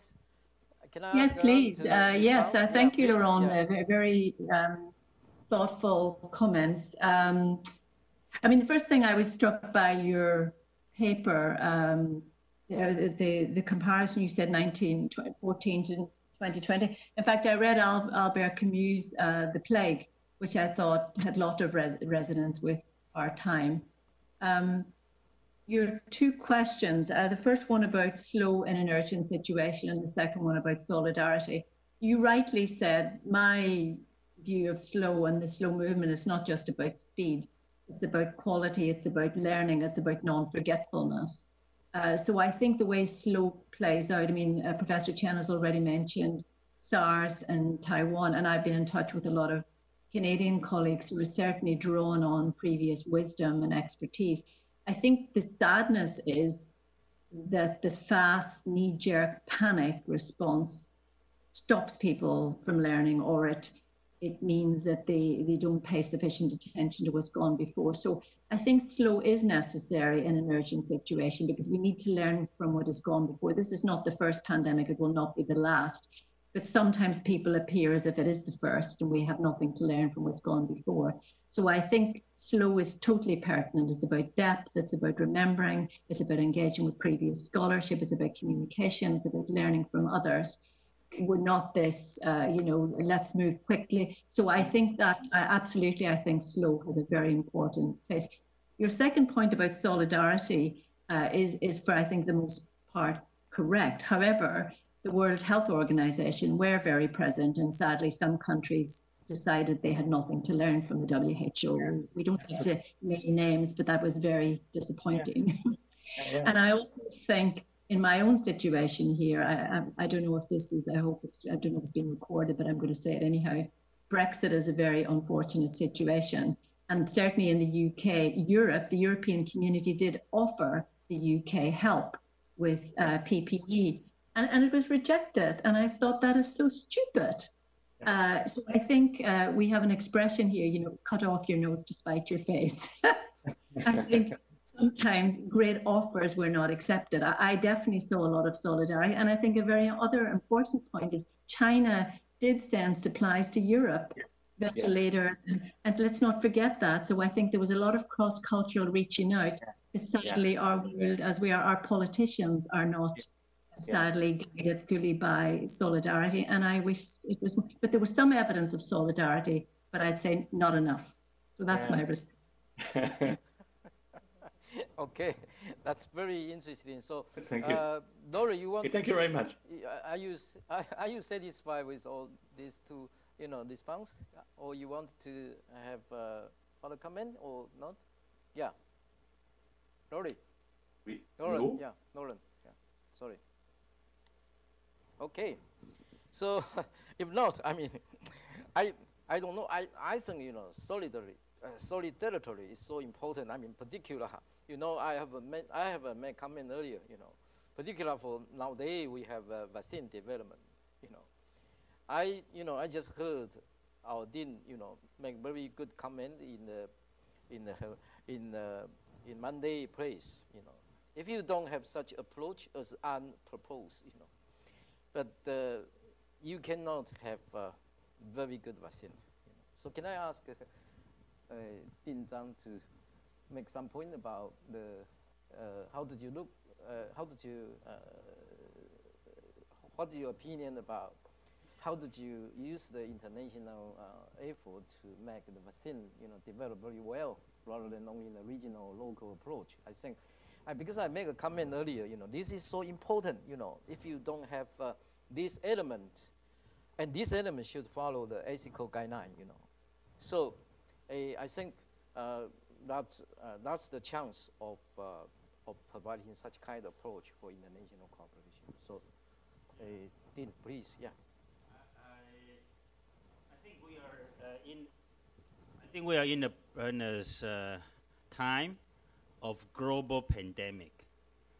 And as previous commentators has mentioned about this border control and the impact of this on globalizations and cooperation among countries.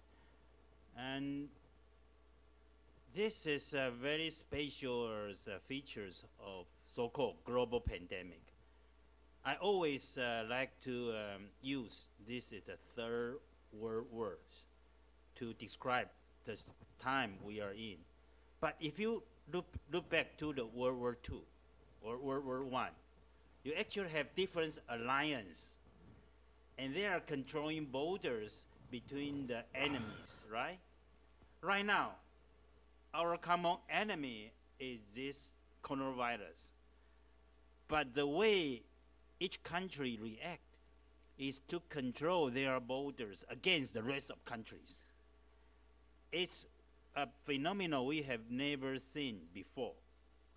So when we impose this kind of restrictions, and others become our enemies, that's what we are experiencing now. But we know if we want to defeat this common enemy, we have to work together. Then how can enemies to work together to do this?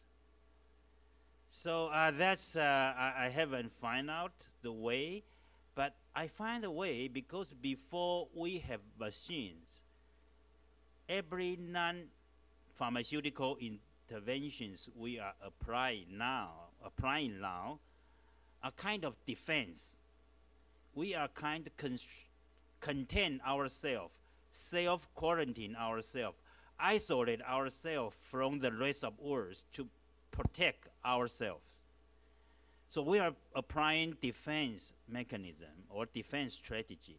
But vaccine development, applications is offensive measures. So this would be a turning point for us to come out of this defense mentality. And how to do that? My proposal is to loosen the border control. You know, this is the only way we can seek cooperations in a solidarity mode rather than isolation mode. So how to do that? Who should do that? And I propose the countries with better control now. That means the country with no epidemic curve, like Taiwan and some other country, or has already has the other side of epidemic curve, like New York State, like Spain, Italy has already passed the curve, and and we have to open up these kind of borders to the rest of the world. So I'm a little bit disappointed at the EU's.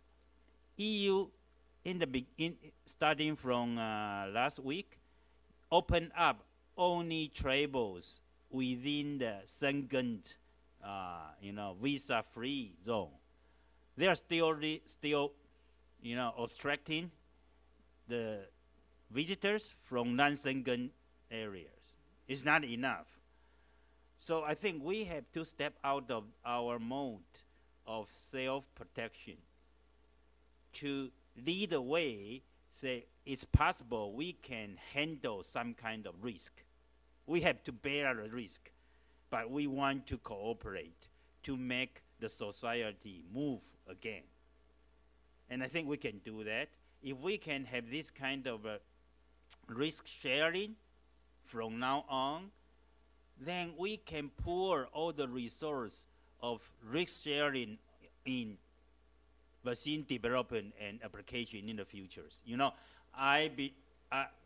From my observation, we are going to have some kind of vaccines by the end of the year, and with some kind of efficacy, and definitely have some risks of using this. some people will have some severe side effects of getting the vaccinations. And we will come to this kind of question, ethical questions. Who will get it? We require all the medical personnel to do that, and for protections of themselves and the patients, potential patients you will see. So all of this is risk sharing. And the way we can share in risks is we have to open up our borders. It's impossible for us to still close the borders. They say, we want to share risk. That's, to me, is inhumane. That's impossible. It's against human natures. So that's, I think,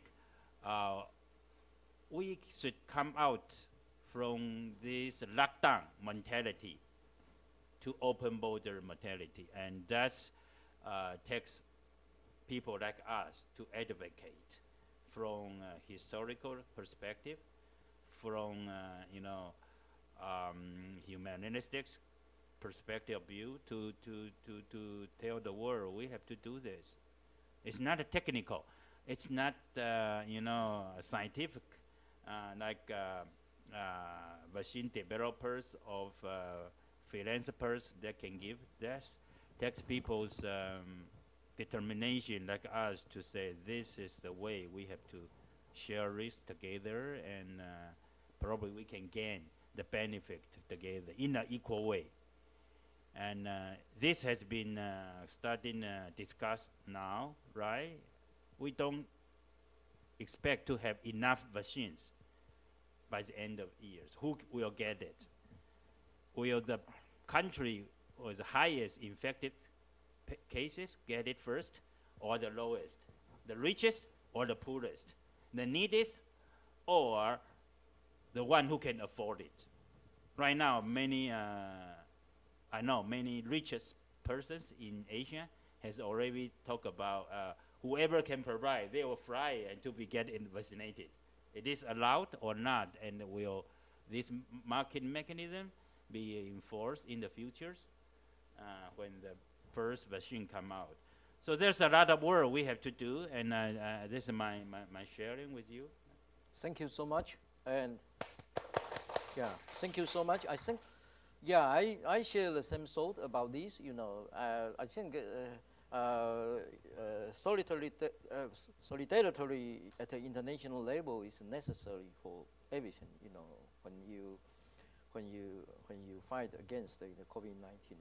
Yeah, I also come back with Lauren just mentioned about there's seems that humanity is nowhere in the world.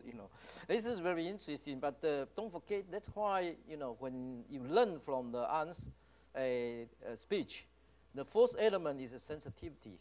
Sensitivity is related to ask what the people need, how can we help them. That's why we have a meeting here. That's why we need a meeting. So we have an online meeting. Whenever we have a social distinction, we still get through this. To have an online meeting to see each other and even provide some new thought and from humanistic approach for the audience. Around the world. So, yeah, I think this is so important from beginning. When College of Public Health, National Taiwan University want to have these meetings, our dean and also our the principal always encourages we have to have such kind of viewpoint to have a humanistic approach. So Roland, I think your comment is just to the point. I think that's why we have to make contributions. Also, I think I have a comment about the slow. I think the slow does not mean really slow. Slow means you try to use slow approach to become smart. Because if you don't ask the people what they think about, sometimes you provide some approach which people don't want. For example, I can also ask the Roland about question. If you make a comment about this is. So many countries right now develop the digital contact tracing with app. They have two types, centralized database, decentralized database, For example, Germany and Italy, they use decentralized and centralized database used in Korea, in other countries. But people have so many concerns about privacy, about the equity, about the fairness. So I would like, all the experts, can you just say something about this? Because these are very important. And from ethical viewpoint, I think we have to provide some guideline and also some thought about, like the Professor An provided the 6 elements. Whenever you want people to do the contact tracings, how would you like to build the trust between people, government, and also the stakeholders? This is a very important question, and I think maybe all of you can have an opinion about this. And I ask Binzhen, can you just say something about this? From your historic, always very good history viewpoint. Yeah. All right, I'll try. Thank you very much, Anne, for your lecture, and the colleagues who had make a very, very important remarks. I want to respond to Tony's question and Lin Zhang's points a bit by coming back, first of all, to Anne's speech on going slow and the slow movement, especially the very, very interesting input that Tony gave her right away a few hours ago. Cultural linguistically, the Chinese world, of course, is not unique, but many would share this kind of a characteristic. Like in daily usage in Chinese, if you send a friend away, you said 请慢走, please take your steps slowly as you walk away. That's just well-wishing, if you are eating with people and you said 请慢用, you never say the other side. You never, and then, whenever you see people moving about and doing anything, oftentimes people say 慢慢来, please go slow, and there's no rush. 别急, right? Where it's the remarks are not only about the physical speed, as many colleagues had pointed out.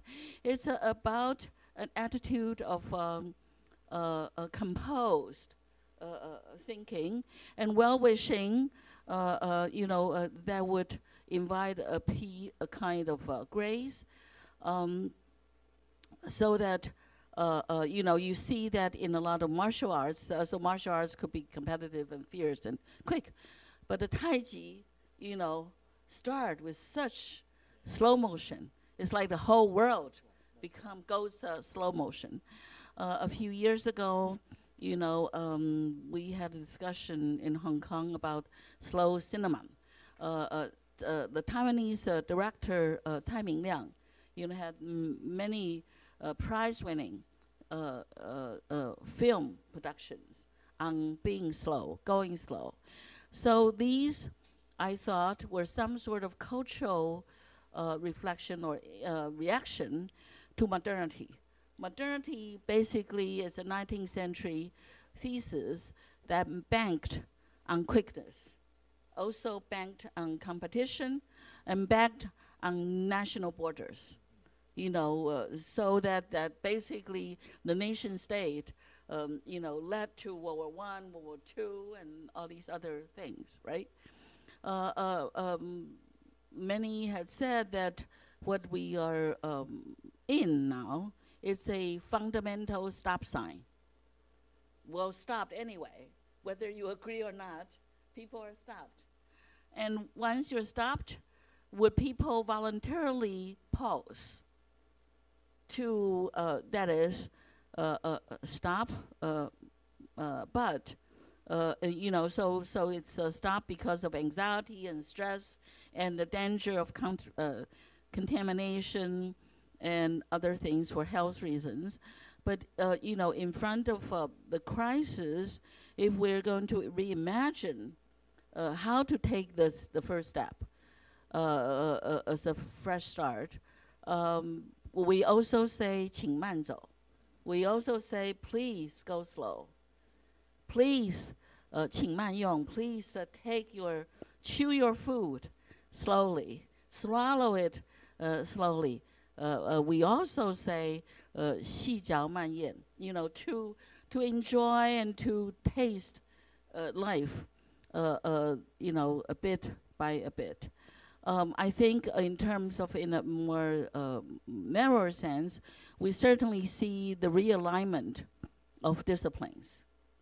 You know, I think all of the disciplinary boundaries were established by the 19th century and early 20th century views. So that, you know, humanities, social sciences would be on one side, lab sciences, physical sciences, applied sciences such as biomedicine and public health will be on the other side. We have to cross the border to have activities like this.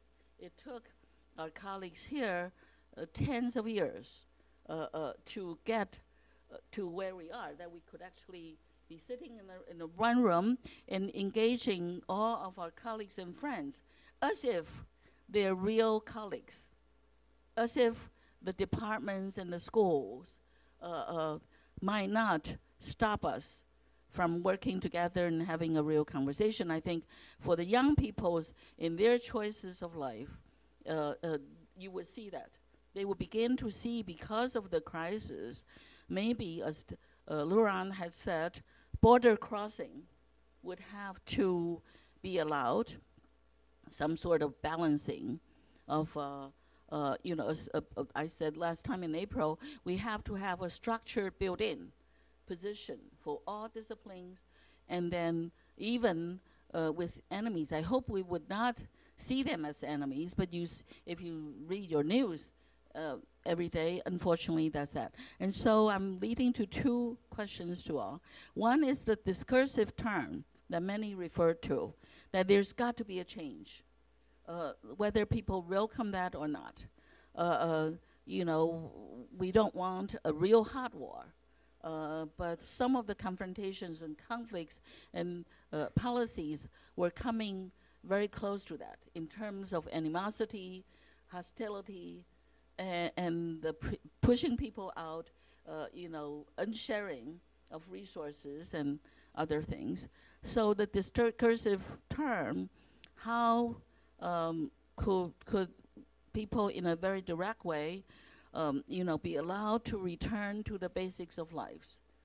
Because if physical survival is becoming a problem, as Dean Zhan had just very succinctly pointed out, you know, simply by stopping things will be a very, very passive and non-constructive way for the next step, right? It's I won't want to say negative, but it's not the most helpful in terms of either developing a medication or other things.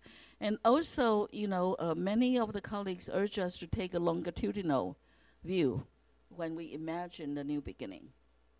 If it's sorely, you know, people are looking at things from day to day and trying to prevent this or stop that. But if we were to really take a long gaze, then, you know, would that allow us to make a more meaningful way of going slow and making use of the stop sign? Stop, and therefore what? If we're going to stop, be stopped, and then go on with the old ways, then the stop sign, like your red line, doesn't do a thing in terms of protecting you from the danger and set you off to safety. If we're going to say safety means 请慢走, go slow, so that you won't tumble and you won't fall. Yeah, thank you.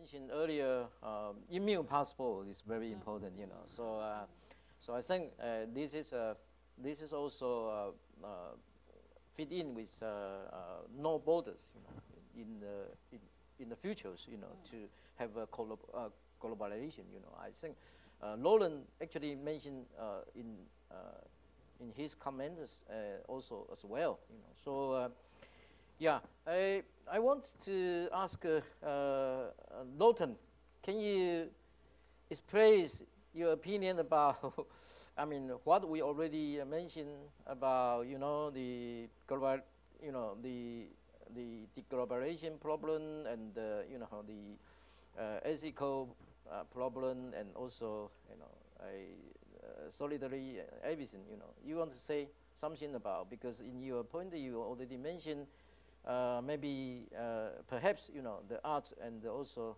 the humanity can help, you know, in the management of, you know, this COVID-19 crisis. Yeah, I want your opinion. Yeah, can you just talk about that? Yeah. Sure. Yeah, go ahead. Hello. Good afternoon. Good evening for you.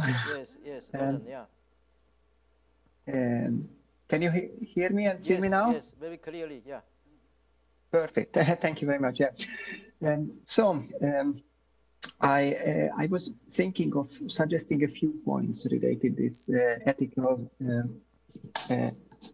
implications, and perhaps it might be surprising that I'm also here, and especially this is why I'm particularly grateful for the invitation so that I can participate, and thank you again for inviting me for the second time.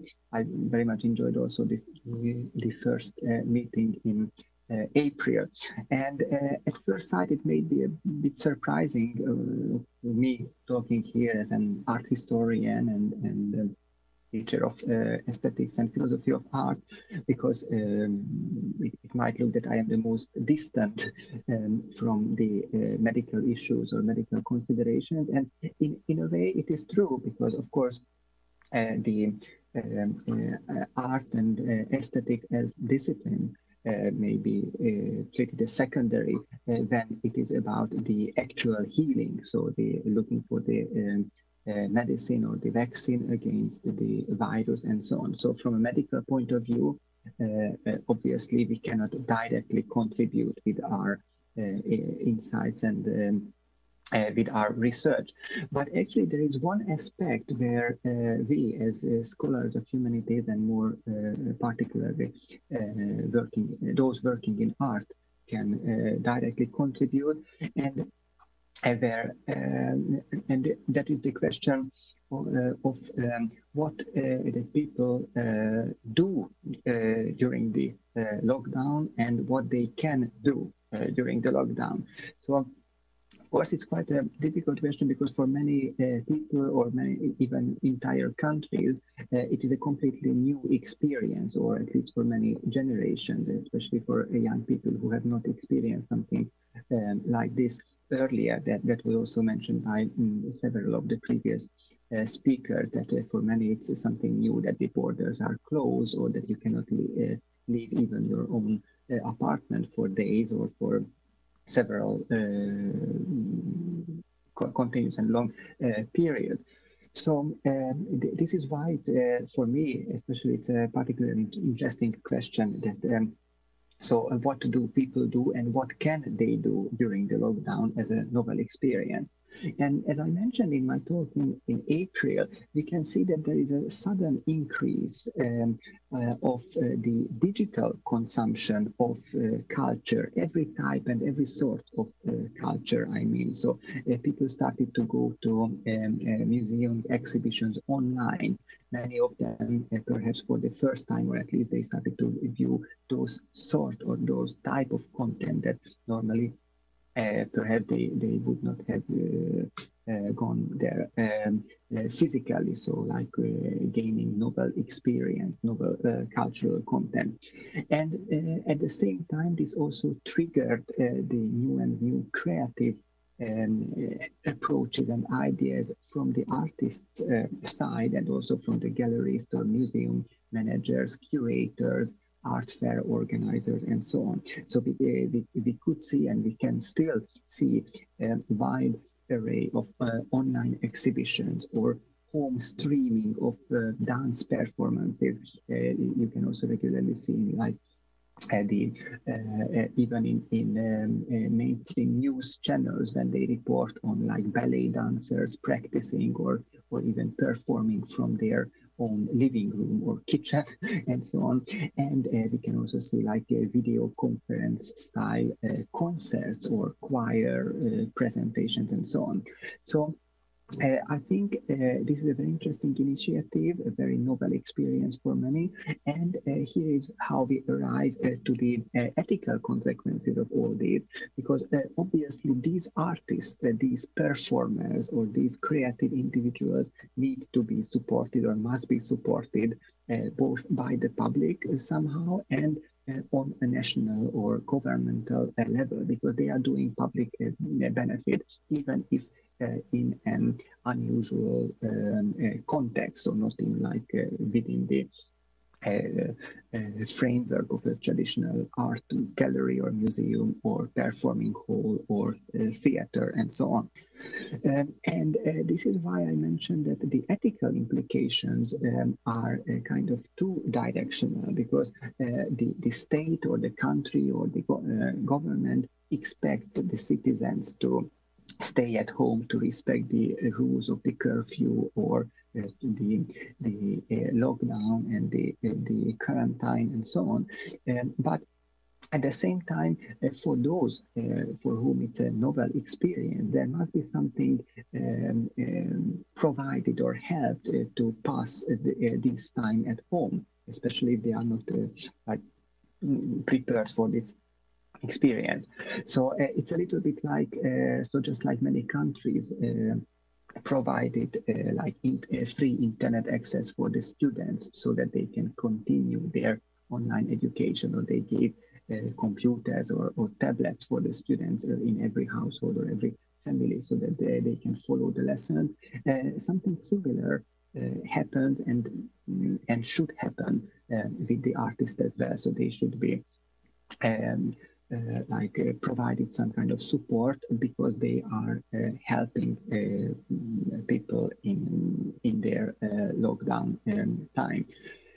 So I think the consideration of these questions could lead to multiple benefits. So it's not only merely a novel form of enjoying art or providing a meaningful pastime, but it also largely contributes to the education during the containment. And a little bit reflecting to the other main question that very often comes up in this, today's presentation, is the question of the slowness. This is a consequence that we will need to see how it will affect the art world in general, because before the lockdown or before the virus, there has been really a huge dynamism and buzz around the, for example, the art fairs or the biennials and all these mega exhibitions, and those specialized and those interested in art very often traveled for these mega events.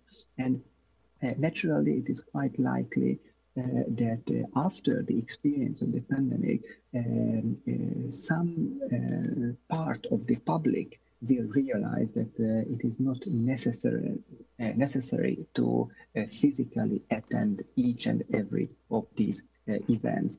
Even before the lockdown, there used to be a very often circulating expression from the professional curators and art collectors. It was a kind of a word joke, because it said fatigue. So just like fatigue or tiredness is the fatigue, the art fair tiredness, because every week they had to travel somewhere to see a new art fair or art exhibition, and they started to complain that they simply cannot take all this travel and the visual and aesthetic experience, because it was like continuously affecting them. And perhaps the experience of the slowness of the world, how it is now, will change this aspect of the art world and the infrastructure of the art as well. So actually, these are the few points that I wanted to add to the roundtable. Thank you. Yeah, thank you. Yeah, I think talking about the experience of lockdown is always, you know, a very good narrative, you know, experience. I'm sorry, because in Taiwan we have very have good control about the COVID-19, so we don't have such an experience. But I think this is actually the question about not only lockdown, but you see, you know, when you say lockdown and quarantine, isolation, social distancing, and you know, wear facial mask, you know, something. These all the things, you know, social distancing collectively is always related to the value. You know, we mentioned earlier about what is the value about, you know, of responding COVID-19 crisis. You know, so I think, I mean, right now, as far as I know, less than 1/3 of the country right now have lockdown, you know, countries. As I understand. I mean, in the USA, you can see there's no lockdown. I mean, almost there's no lockdown, as far as I know. That's why we are talking about, you know, different things, you know, after the COVID-19 pandemic, you know. So whenever the COVID-19 pandemic evolve, you know, they have a different issue emerging, you know. But of course, I have seen so many narratives about the experience of lockdown from different countries, you know. Maybe, you know, Luis and also Anne, and also you can share his experience about this lockdown, you know, something like that. I mean, Binzhen can also share with us as well, you know. So, Luis, how about you say something about this? Yeah.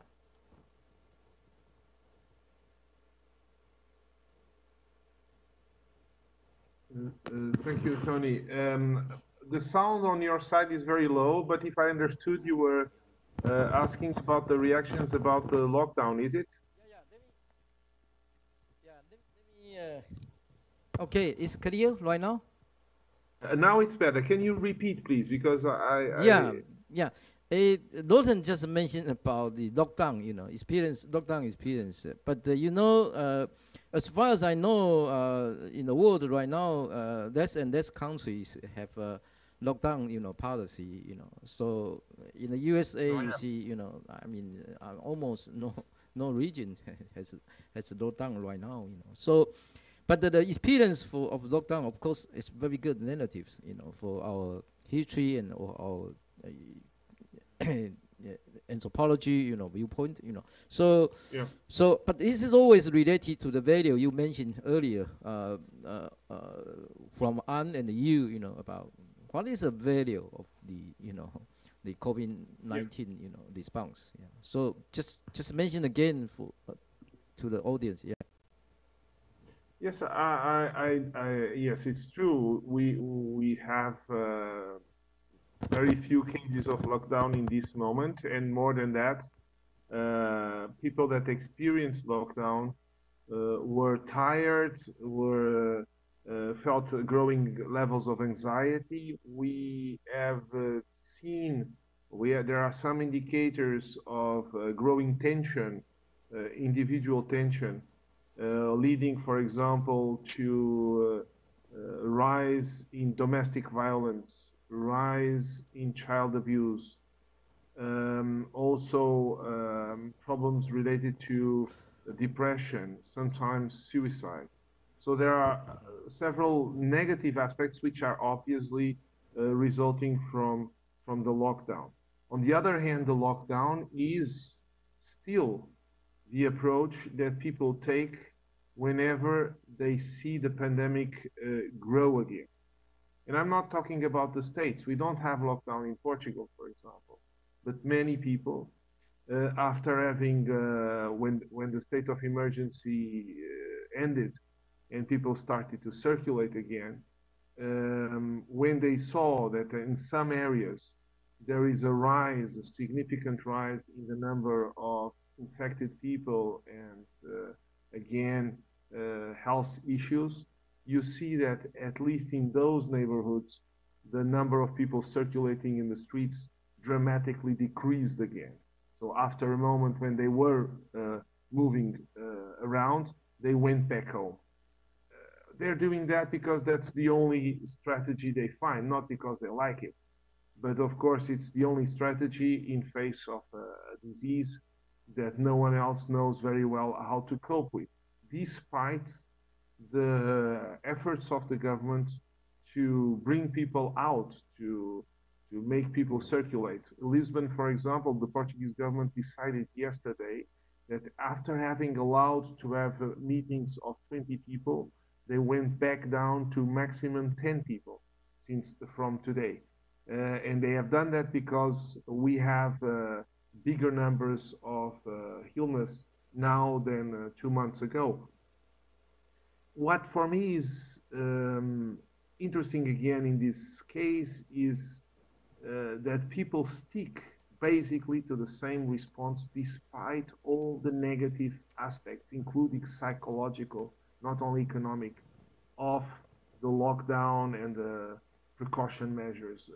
Going around with masks is, of course, not the most pleasant thing in the world, although in Asia, many colleagues are used to it, but of course, you know, it's not a funny thing to do. It's not only something which is not pleasant, but it's also something that creates a frontier, a difficulty in human interaction, because you don't see the face of the other. You cannot recognize, you cannot anticipate the moods, you cannot easily create empathy and so on. So what is for me relevant is, are there many people not paying attention now to the safety measures? Yes, there is an important minority, maybe around 15–20% of people who don't pay attention. Is this the attitude of the majority? No. 80% or something like that of the people, even more in countries like Portugal, stick to the same basic attitude. We protect life. We follow the basics of protecting everyone's life. And this is amazing. This is amazing. Is it sustainable? No. And something just before I finish, you were discussing a few minutes or some time ago about the fact that states basically have a national approach to something which is global, which is the pandemic. And you are absolutely right. The colleagues who mentioned that the states, in face of something which is of this scale, even in regions where there are cooperation and integration mechanisms like the European Union, have chosen to have national approaches, which don't make much sense. Why should a country like the United States or even Portugal have the same policy for all its international relations and also the same policy within the country when there are different cases and different situations in the country? But why is this happening? My reading again is that institutions are incapable of dealing with this. All the institutions, including the national governments, because the reference is an economic model which is challenged by the combination of the pandemic with a new set of values. And while they will all, corporations, NGOs, governments, try to stick to the preservation of this economic model, they will continue to be constrained to do the same thing, which is a disaster. There is no possibility of a national response to the pandemic. And I think that the intelligent, although inorganic, response is the one people are taking. But of course, it requires more than that. We cannot simply stay at home. We need to redesign economic and human interactions. And this, I think, public policies are in this moment blocking that. And this is a major concern. Thank you so much, Luis. Yeah, I think we have a final question from the Anne's question about. She mentioned about scholarships. A point on how important it is to invite other disciplines, including a particular history and anthropology, and so on. People to join with. To have deny, the ethical guideline and also ethical aspect. So I think this is very important as well. That's why, today the subject we want to emphasize on the ethical issues, particularly after the pandemic. Yeah. So I will ask, Lauren, can you make a comment about this? Roland, are you here?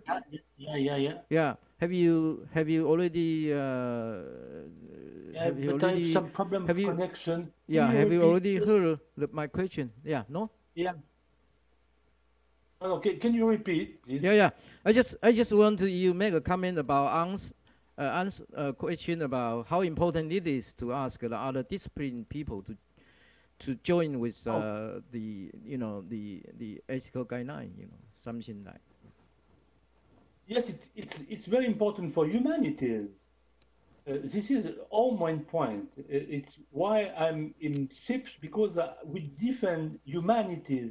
And what happened in Switzerland was with this call for paper was astonishing. How we have to think, of course, about interdisciplinarity, but in all sense, not only compartment of human science in one side and medicine in other side and epidemiology here and here. No, and I think this epidemic, this pandemic is remarkable for that, because it asks the question we are to think about globally. We can imagine now just to think about a vaccine. It is impossible. We have not found a vaccine, and we don't know when this vaccine will come up. Those humanities are inside the problem. They are part of the problem. It's not a medical problem, a health problem. Health problem are humanities, of course. And my answer is, of course, we have to think about in an interdisciplinary way. That's a banal thing, but we have to put in concrete things. This is how to imagine now the future of science is not many disciplines. It is main discipline with different approaches and views. So my answer is, without this vision of a new scientific world, as Louis mentioned for the economic dimension, I agree totally with him, but we have to think about the same way for the scientific dimension. And I think this is the main lesson from this pandemic, COVID-19. Okay, thank you. I think Tom is going to end this roundtable discussion. But before that, I want to ask Professor Angarifo, could you want to make an overall comment about this section? Yeah, because after your speech, we have several subjects already discussed, and I want to hear you about the overall comment about this, to the audience, if possible. Yeah, please. Yeah, thank you very much, Tony. I'll keep it very brief. No, thank you all. Incredibly illuminating, thoughtful, interesting comments and responses, and I definitely feel wiser as a result of being part of this. So thank you all. I particularly liked, Laurent, Louis, all of your comments, and Ping Chen's references to cross-cultural perspectives on slow. And thank you. That's given me another avenue that I need to explore. I suppose my takeaway is this pandemic is characterized by unpredictability and uncertainty. I'm not sure any country has it exactly right, but I think it's very important to learn from each other. And I think today's online conference has been, for me, very, very fruitful and very, very helpful to hear the views of so many colleagues from different disciplines. So yeah, I think more of this. I mean, it would be lovely if more of your work, your scholarship could be more accessible through the media. I think people do become very narrow in their outlook. And I think it's incredibly complex. You know, your references to the economy and health, of course, these things are related. Louis' reference to domestic violence and child abuse. I mean, at the moment, we need to think about class differences and economic differentials. So, yeah, I think what this event has done for me is just even, I suppose, increase my awareness of the complexity, but most importantly, the value of this interdisciplinary cross-cultural engagement. And Tony and Ping Chen and colleagues, I'm just very grateful to have been part of this. And I just want to say thank you very much. And I look forward to future conversations. Thank you. Thank you so much, Anne. And I also want to share a close culture. You know, I already told you about, you know, 慢工出细活. As in English, is soft file makes sweet mold. You know, so this is actually very interesting about your slow ethics. And thank you again about your, you know, wonderful speech and leading to this very meaningful roundtable discussion. Yeah, and I think we are going to end this section, and I think the remaining time, I think we will ask Louis and Binzhen and me to give us some summary about the overall the online meeting this time, and also maybe the next time Binzhen maybe talk about a little bit about the August. And I will talk about, and Louis probably can talk about the viewpoint about from the ships, you know. So you just summarize, and finally I will ask my team to close, you know, this online meeting. So Louis, again, please, you first, yeah. Thank you very much, Tony. Sure. I don't have much to say. I think we had a very, very interesting discussion today. Following the previous debate, I think we went deeper into these ethical issues. And it's particularly important, this topic, because out of all the topics of relation between humanities and health, the one the society is more sensitive, I would say, more open to take into account is the discussion on ethics. So we should actually build from that. I thank very much Anne Gallagher for the wonderful introduction she made. And I would conclude saying what I often say, I said it before earlier today, I think we need to publish. I think we need to summarize the debate, the topics, and if not in this session, I think in the near future it would be nice to have a publication compiling the different contributions, the one in April, now this one, and maybe a next one as well, and then summarize a certain number of observations, recommendations to send to CIPSH first, and then CIPSH can, but also to UNESCO, and then CIPSH can help disseminating those recommendations. Not exactly a program. We heard a diversity of approaches here, and we are not certainly looking for a monocordic approach to whatever. So we want to keep this diversity. But precisely, I think Anne made a fantastic point here that many here took again. Is it possible, as Laurent said at some stage, is it possible to go slow when everyone is running? Well, you simply ask what animals do in the forest.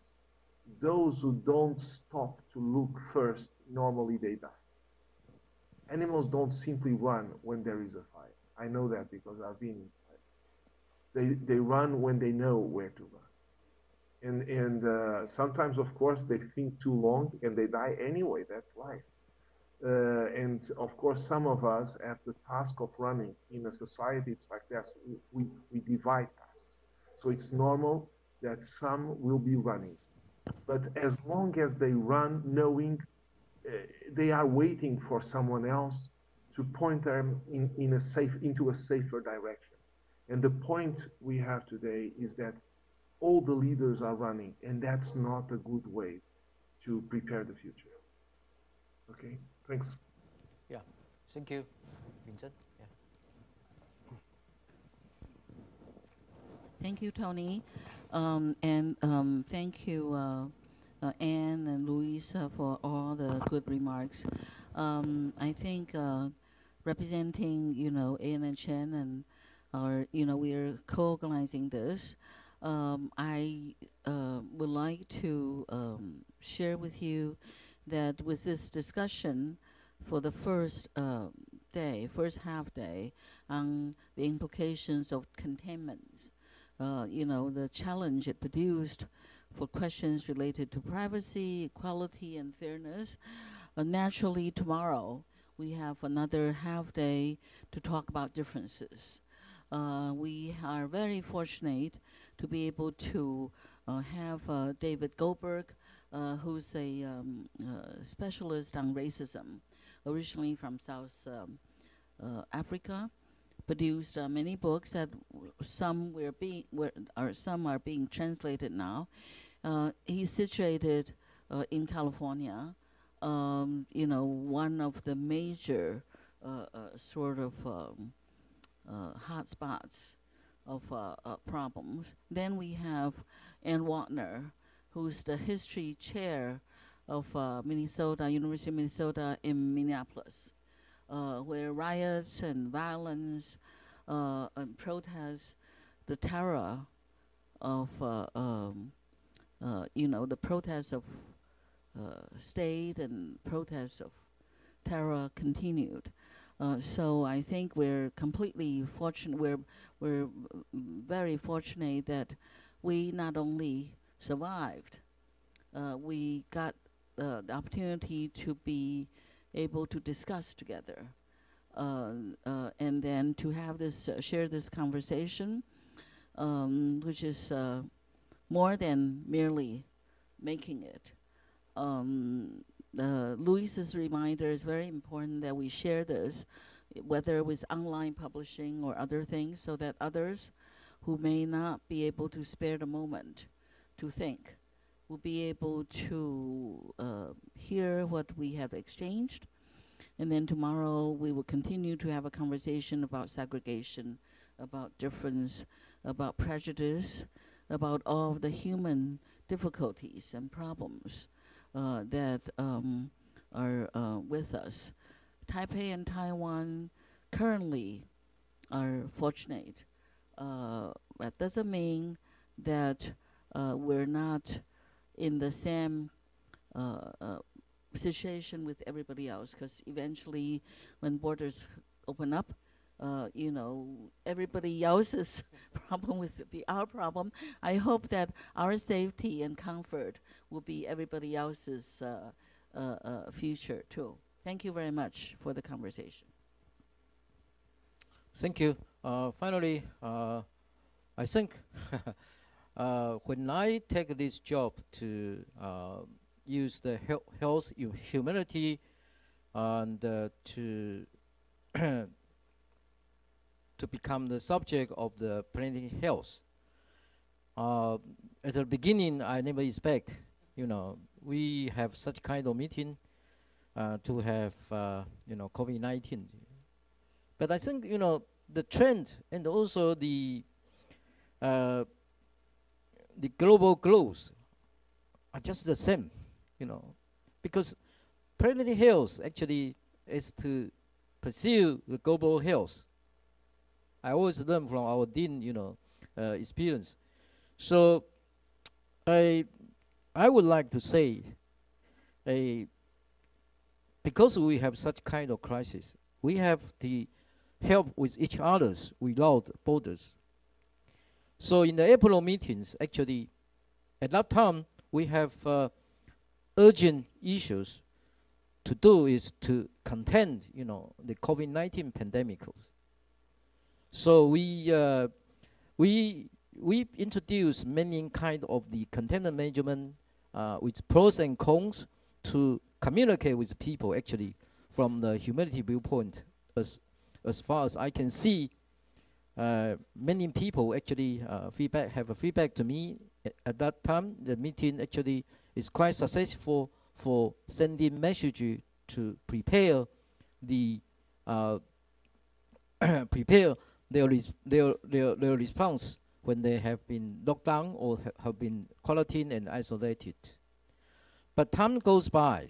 Right now in June meetings, we are faced with different issues, as I mentioned earlier, and that's why we narrowed down to the subject about the ethical issues. Why this is so important? I can tell you, if we don't have such kind of the guidance, such as the Professor Gellerford already provide, about 6 A's, something like that. Research has always still, used the conventional way of doing the discovery and also the research findings.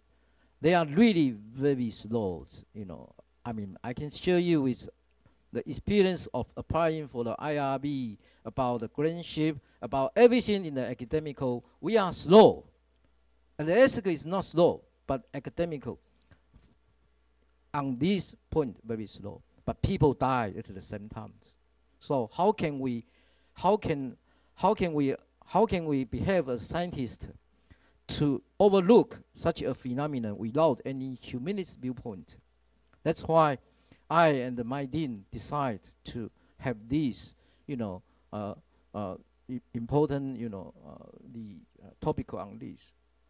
I can tell you also following the digital contact tracing app. Again, so many resources developed to do that. If you don't have follow the ethical guidelines, you don't close the, you are not close to the people, and your app will not useful. So you a waste of resources I mentioned earlier. So it's not only for humanity, but also for waste of time and resources, because people don't like it, because people think they don't be respected, by privacy, the equity and also fairness. This is a so important principle. So that's why we need this the platform and using this humanity, meeting to ask the people from academical, from the government, from enterprise to facilitate, the international collaboration levels in terms of the solidarity we already mentioned about from Dean and also from the Professor Gellerford, lecture. So I think, this is my summary about my feeling about this meeting and sharing with our audience. And of course, I totally agree with Luis about we have to publish and we have to, to provide this summary and also the discussion point somewhere in order to achieve the purpose I just mentioned. And we are trying to do that, and we do our best in order to reach the Professor Tissot just mentioned. We have to put on humanity, in the front page, to emphasize how important it is, when we are faced with such a crisis. And finally, I thank you for Binzhen to introduce the. We still have the tomorrow meeting about very important issue in the USA, in the world, about something about xenophobia, violence and so on.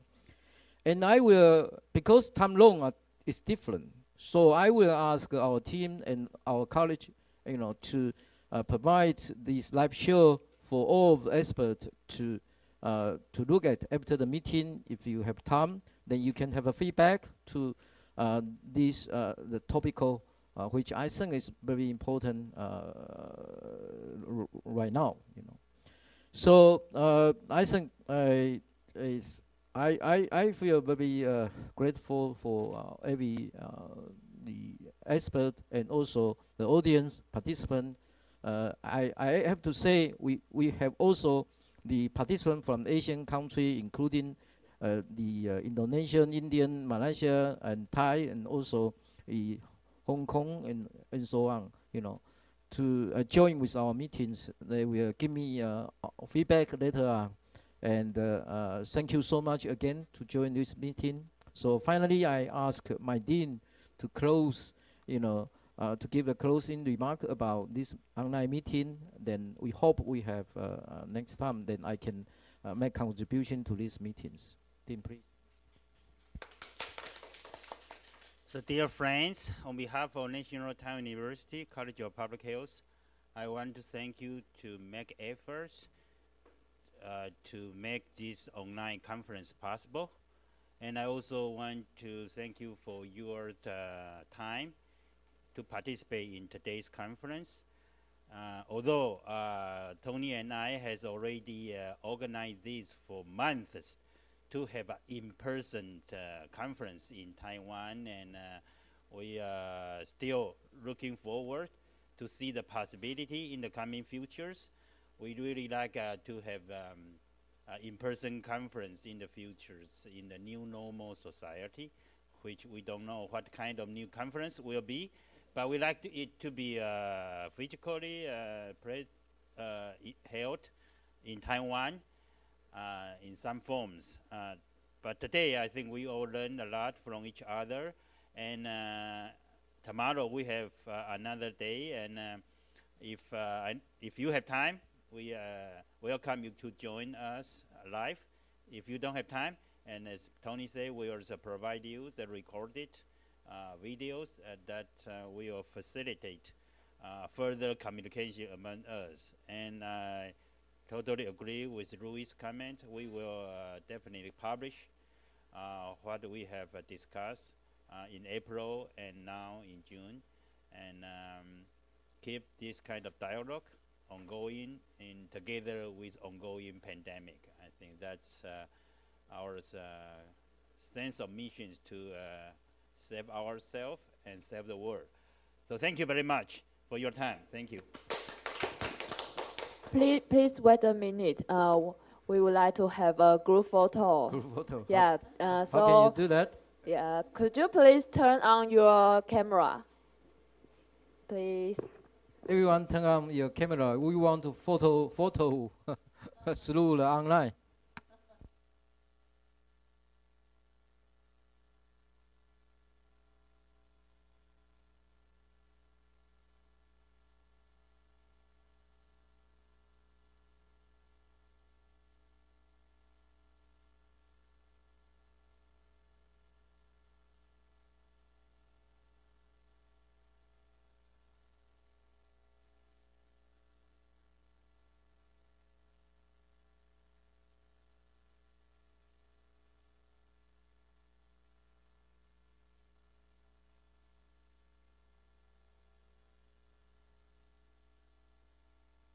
So much. Bye bye, everyone.